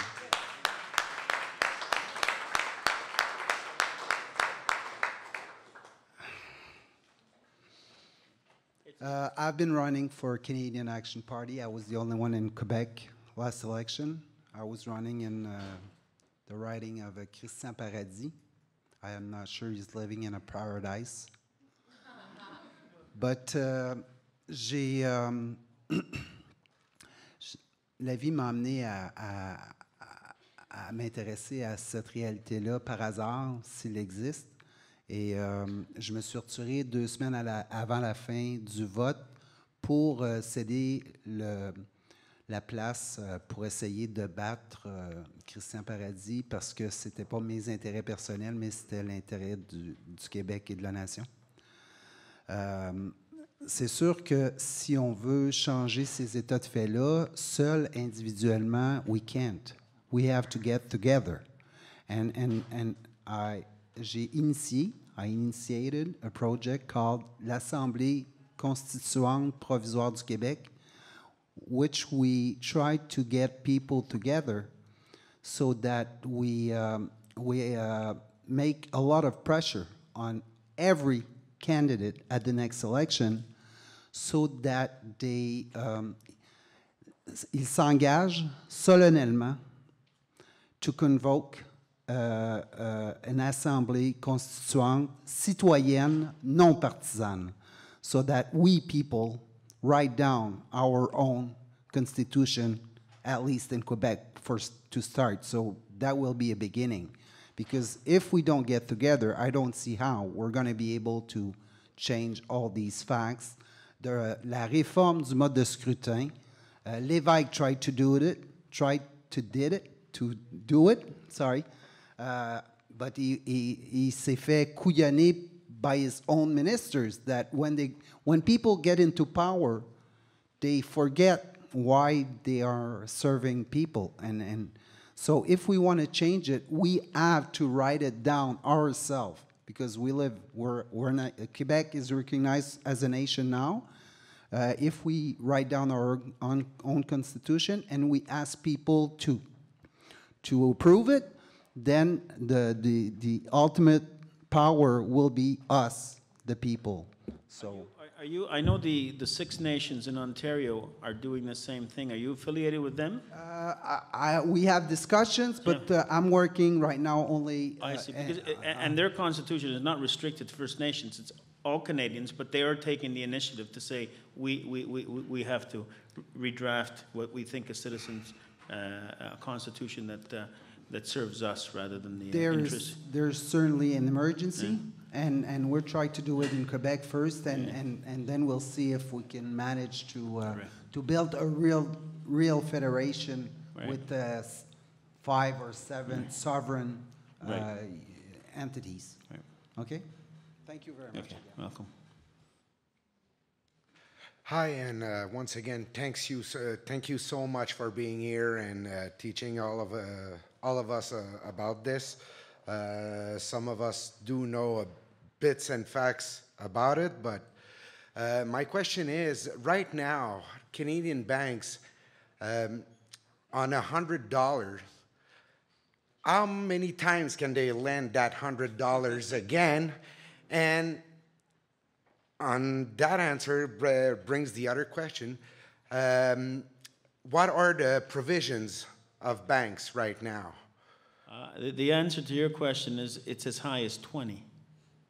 20 times over, they can lend that. Whoa. Yeah. So, I mean, listen, if Joe Bonanno and the crime families did that in New York, they'd be in prison, right?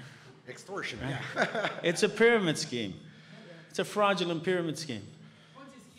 Huh? Ponzi. A Ponzi scheme. I don't like the word Ponzi scheme because it's racially charged. Mr. Ponzi was the most small, insignificant of criminals. These are real pyramid schemes. I worked on the first pyramid scheme when I was a Department of Justice lawyer, and we got $1 million fine. These are pyramid schemes. Huge, huge.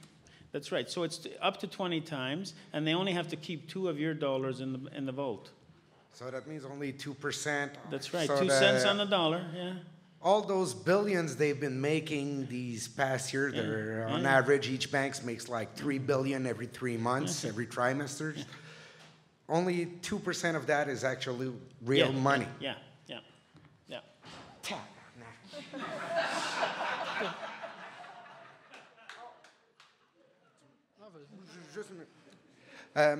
You mentioned earlier also that Canada is the only country with a public central bank. How many countries in the world are not entitled like to the Fonds Monétaire International, the International Monetary Fund? I've heard China, Cuba, there might be 2 or 3 countries. They're the ones. Yeah, and that's because they have public central banks. I was saying Canada is the only country in the G8, the industrialized country, who don't have a central bank. China has a central bank. Cuba has a central bank. So the IMF won't deal with them because they know they have independent banking policy. And China's the country to look at. They're not giving away their central bank. They refuse to shut it down. And they know what's going on. Thank you. Yeah.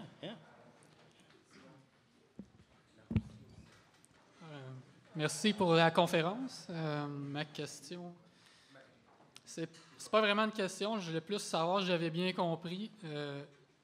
Dans le fond, dans la Constitution, il n'y aurait pas eu de modification, là, par exemple, au moment du rapatriement, là, si ça aurait été possible d'en faire au moment du rapatriement, puis ni dans la loi sur les banques. Il n'y aurait pas de rien qui justifierait le changement de rôle de la Banque du Canada des années 70. Sinon, ce que je vois, ça serait peut-être plus un prétexte là, au moment de l'effondrement du système de Bretton Woods. Puis il y a eu la montée de l'idéologie néolibérale. C'est plus comme ça que je le vois. Là. Je ne sais pas si c'est un peu le portrait de la situation là, que vous aviez expliqué au début. Là.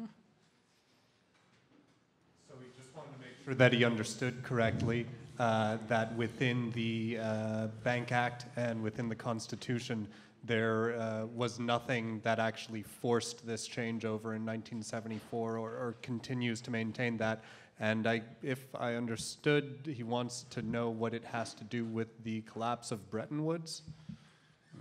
Well, on the first question, the law hasn't changed. They simply refuse. La loi n'a pas changé. Le gouvernement refuse de l'appliquer. Okay? Il n'y a rien dans le statut, il n'y a rien dans la Constitution qui empêche le gouvernement de demander des emprunts sans intérêt de la banque. La loi, c'est la même que c'était en 1938. Okay? And the other part of the question was what? Sorry, about Bretton Woods? Je me disais si, dans le fond, si ce changement de rôle-là de la banque, ça n'avait pas été comme dans le courant là, de tout ce qui s'est passé là, avec l'effondrement du système de Bretton Woods, puis la montée de l'idéologie néolibérale. Puis... Well, it's the banking system you're seeing now, which is in your face. It just goes hand in glove with that whole post-Bretton Woods meeting on globalization. Basically, globalization has been a very meticulously planned. People think it just happened all of a sudden, but globalization started with the European Common Market. They were going to do a trade zone in North America, but because we were so independent compared to Europe, they said you can't do it. So the way they sold it to North America was industry by industry, so that we had the Auto Pact first, and so they slowly introduced it here until we finally got NAFTA. But this control that you see from the banks just goes hand in hand with the globalization agenda to bypass sovereign nations and their constitutions and have a ruling order that nobody can touch.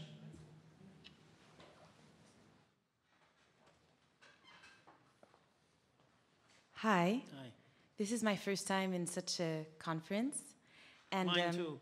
You too? That's great. Okay. So I was just having a conversation with a friend yesterday, and she studies in political sciences, and she was explaining me that we were now living in a debt economy. And I found that profoundly contradictory. How can a debt be economical? So can you please resume that for me? How would you resume that in a concise way for me too? Well, a debt is, it's only economic if you mutually consent to it being economic, okay? So here's, like most people think they know what money is, they confuse money with currency. So money, the way I define money in one word is money is a mutually consensual means by which to exchange and pay for labor, goods, and services, and credit for extinguishing debt. Now, I'll leave aside interest on money for a second. That's what confuses and controls the world. But, you know, when Germany after the war, you know, Germany now is complaining that us lazy Italians, Greeks, and Spaniards are bringing the European system down. No country has had more subsidy to their banking system in actual amounts or per capita than Germany. All the war debt that Germany had after the Second World War, when the European Union was established, was just wiped out. They said, okay, that's it, you don't owe us anything. And then Germany said, oh, that's good. So they didn't know anything. It didn't change any subway. It didn't change the food in the supermarkets.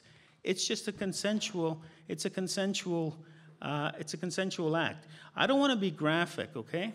I don't want to be graphic, but if you think about it in these terms, okay? Sex between two consenting adults is the most marvelous thing in the world. When one doesn't consent, it's the most vicious, horrific act. It's the same physical act.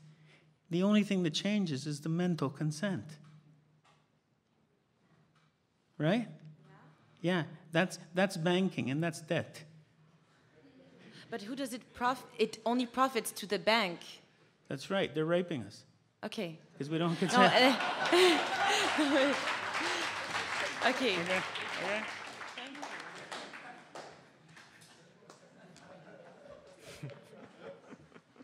Hi. Hi. I have some comments, but I will ask my question first. Okay. Do you have a kind of plan of, it's weird, the echo. Do you have a kind of plan for like lobbying or teaching to the MPs in all Canada or? No. Because maybe they do, not me. Because somehow we need to bring credibility to them and say, look, maybe you don't know, and then we need to be above like stories, like conspiracy. We need to show that that's the fact. So, do you have any strategy on that? Look, you go on YouTube, somebody asked Justin Trudeau, what do you think of the Bank of Canada case in the Bank of Canada? He turned and said, I don't believe in conspiracy theories. I'm sure he knows nothing about the case. He knows nothing about the economics, knows nothing. Tom Auclair was asked about this issue, and he just turned and said, well, if that's what you want, you'll have to seek another party. I'm sure he didn't know what the person was talking about. So there's, you know, politicians are out there to get vote and power. So often they're too embarrassed to engage because they know they may be over their head. Nobody's asking to be educated, and when you try, they avoid you. And so that's Paul Hellyer says this is a big problem, and it is a big problem. The only thing you can do, I'm not going to go try to, the only way I can try to educate them is through court action, right? Like all the other cases I do. But people can force them to get educated by raising it when they come to the door during election time, calling them, calling their candidates in their writing and say, what do you know about the Bank of Canada case? What do you know about the Bank of Canada? What do you know about our debt financing? And if they say nothing, they said, well, why don't you learn? It's an issue to me. It's an issue to the whole country. So we need to be like informed of the Sure. active cases Sure. and say, look, there's Yeah. something. We need to take them like by the hand, like a child. That's well. And here, like today, Right. read it. It's for me. You're doing that. Right. like that. Well, and they often they do that with other cases. You know, do you think they're experts on the environment? No. They're experts on nuclear energy? No. But if there's an issue in nuclear energy, somebody has to educate them. And if nuclear energy is important to you and you don't want it in your back door, you're sure as hell going to scream about it. You're not a nuclear scientist, and neither is the MP. But you got to engage. You don't want that nuclear reactor in your back door. Anyway, all the other comments, maybe I could send it in the network someday, but I just want to say one thing is that you can go on YouTube. There's a series called Star Wars Legacy, and they quote somebody at the end, maybe Margaret Mead, I don't remember. It says, don't believe that a little group can change things because, in fact, it's the only way. Yeah. On that score, you know, people have no problem believing one virus can cause a pandemic and kill everybody, but they have a hard time believing that a good idea can travel like a pandemic. Well, I don't know why that is.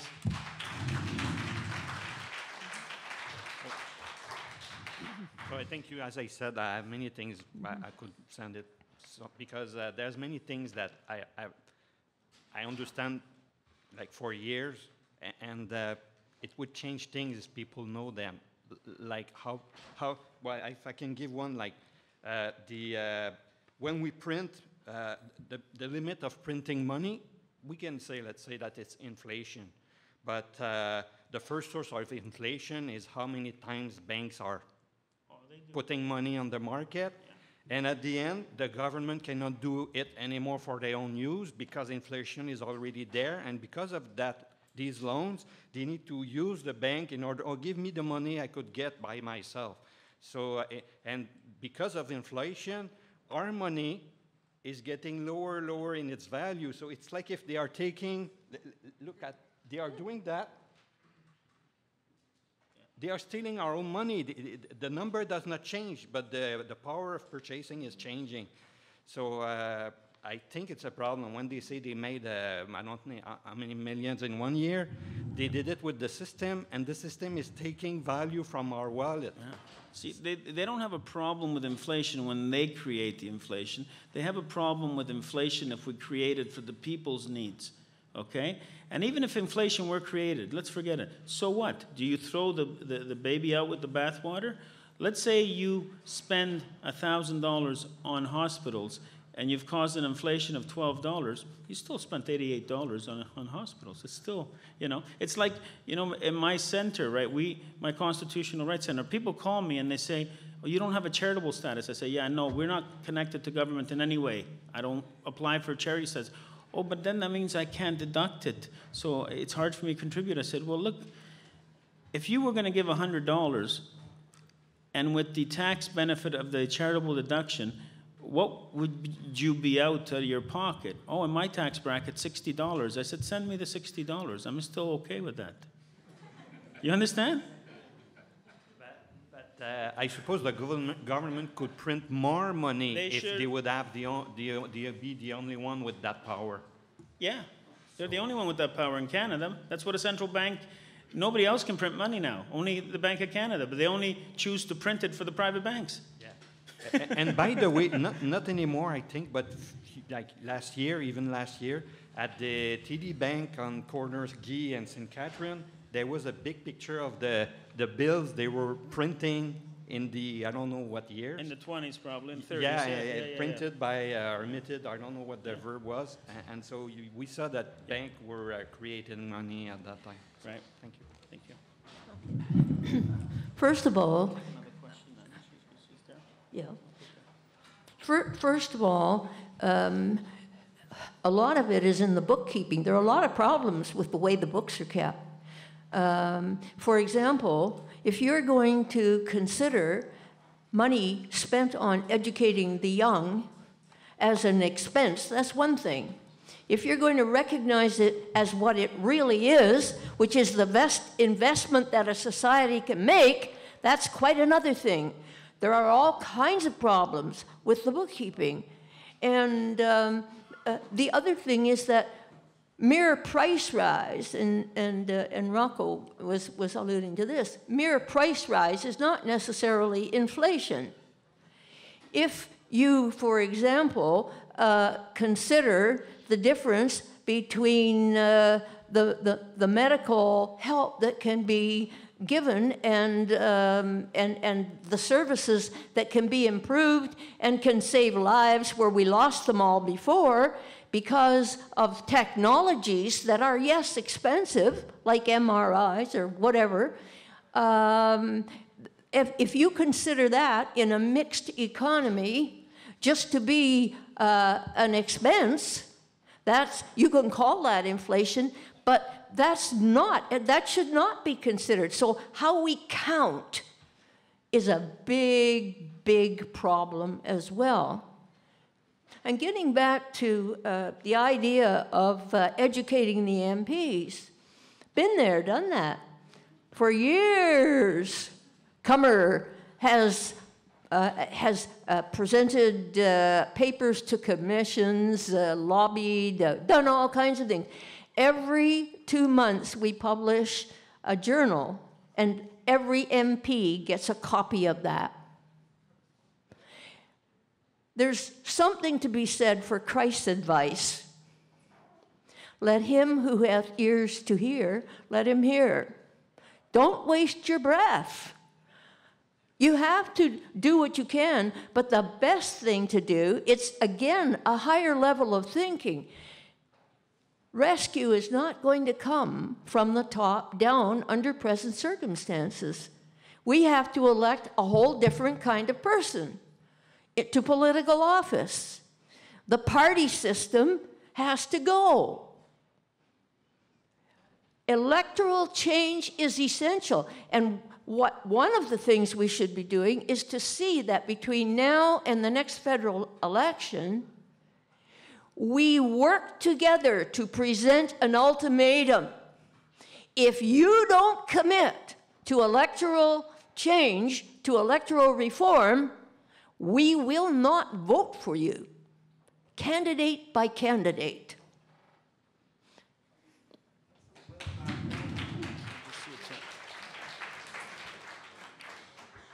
Just before we continue, we are supposed to end this at 6 o'clock, and now the Gardas are getting a little nervous and thinking we might try and occupy the place again, so we wouldn't want to give them that impression. So I'm just going to ask our last two interventional. Go ahead, it's fine, but we're going to cut it off after that. And just before you go, because there's a lot of people that are walking up, I just want to put some information there. That's some information that I mentioned at the beginning of the conference, ways you can get involved or contribute, and other stuff. So go ahead, thanks. Yes, thank you both for your interventions. They were both very informative and inspiring. And I'm interested in finding out a little bit more about the relationship between the Bank of Canada, Parliament, and Cabinet. And who exactly determines, or who is responsible for determining the monetary policy that is implemented through the Bank of Canada? Is it the Governor of the Bank of Canada? Is it the Minister of Finance?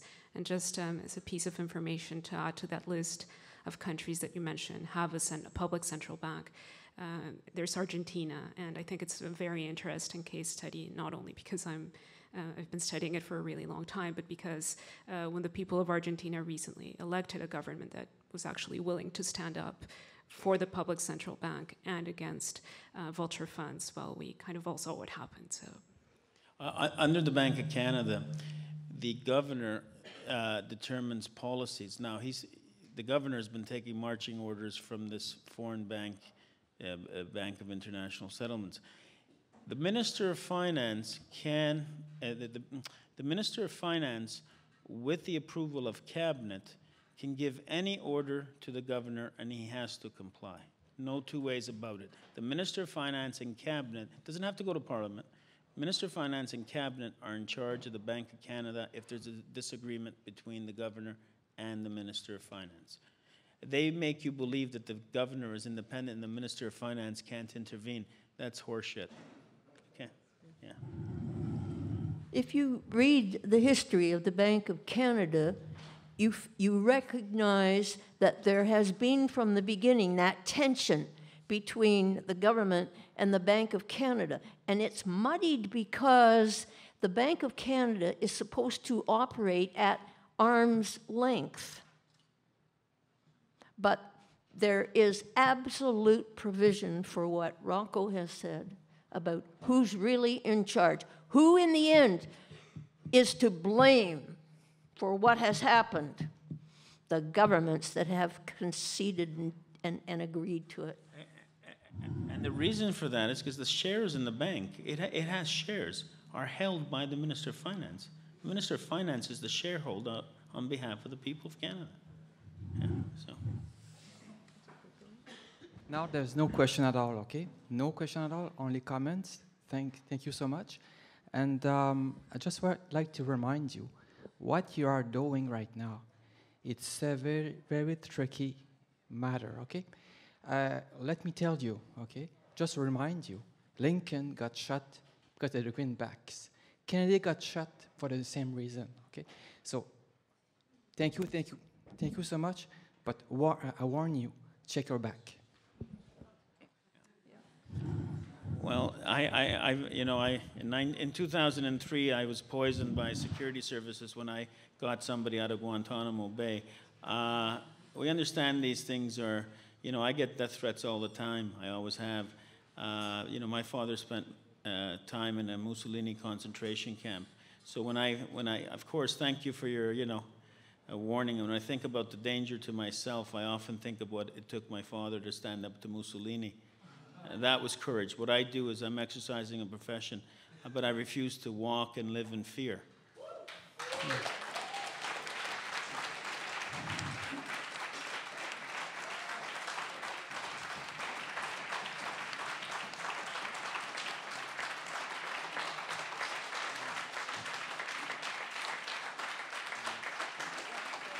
What do we do? Go in the bank vault? Thank you, you're too kind. I guess I could take refuge in a bank vault.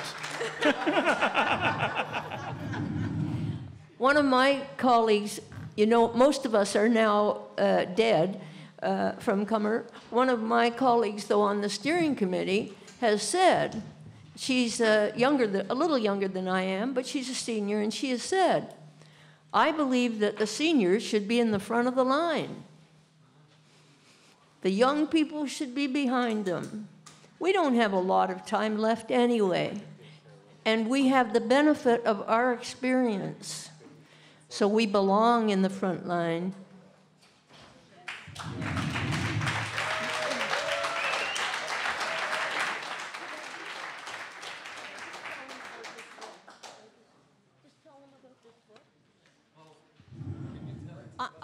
I'd just like to recommend highly to you a book by Michael Hudson, who's one of my favorite economists.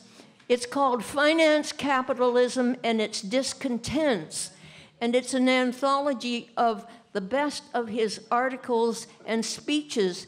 And there's one in here particularly that you people must read.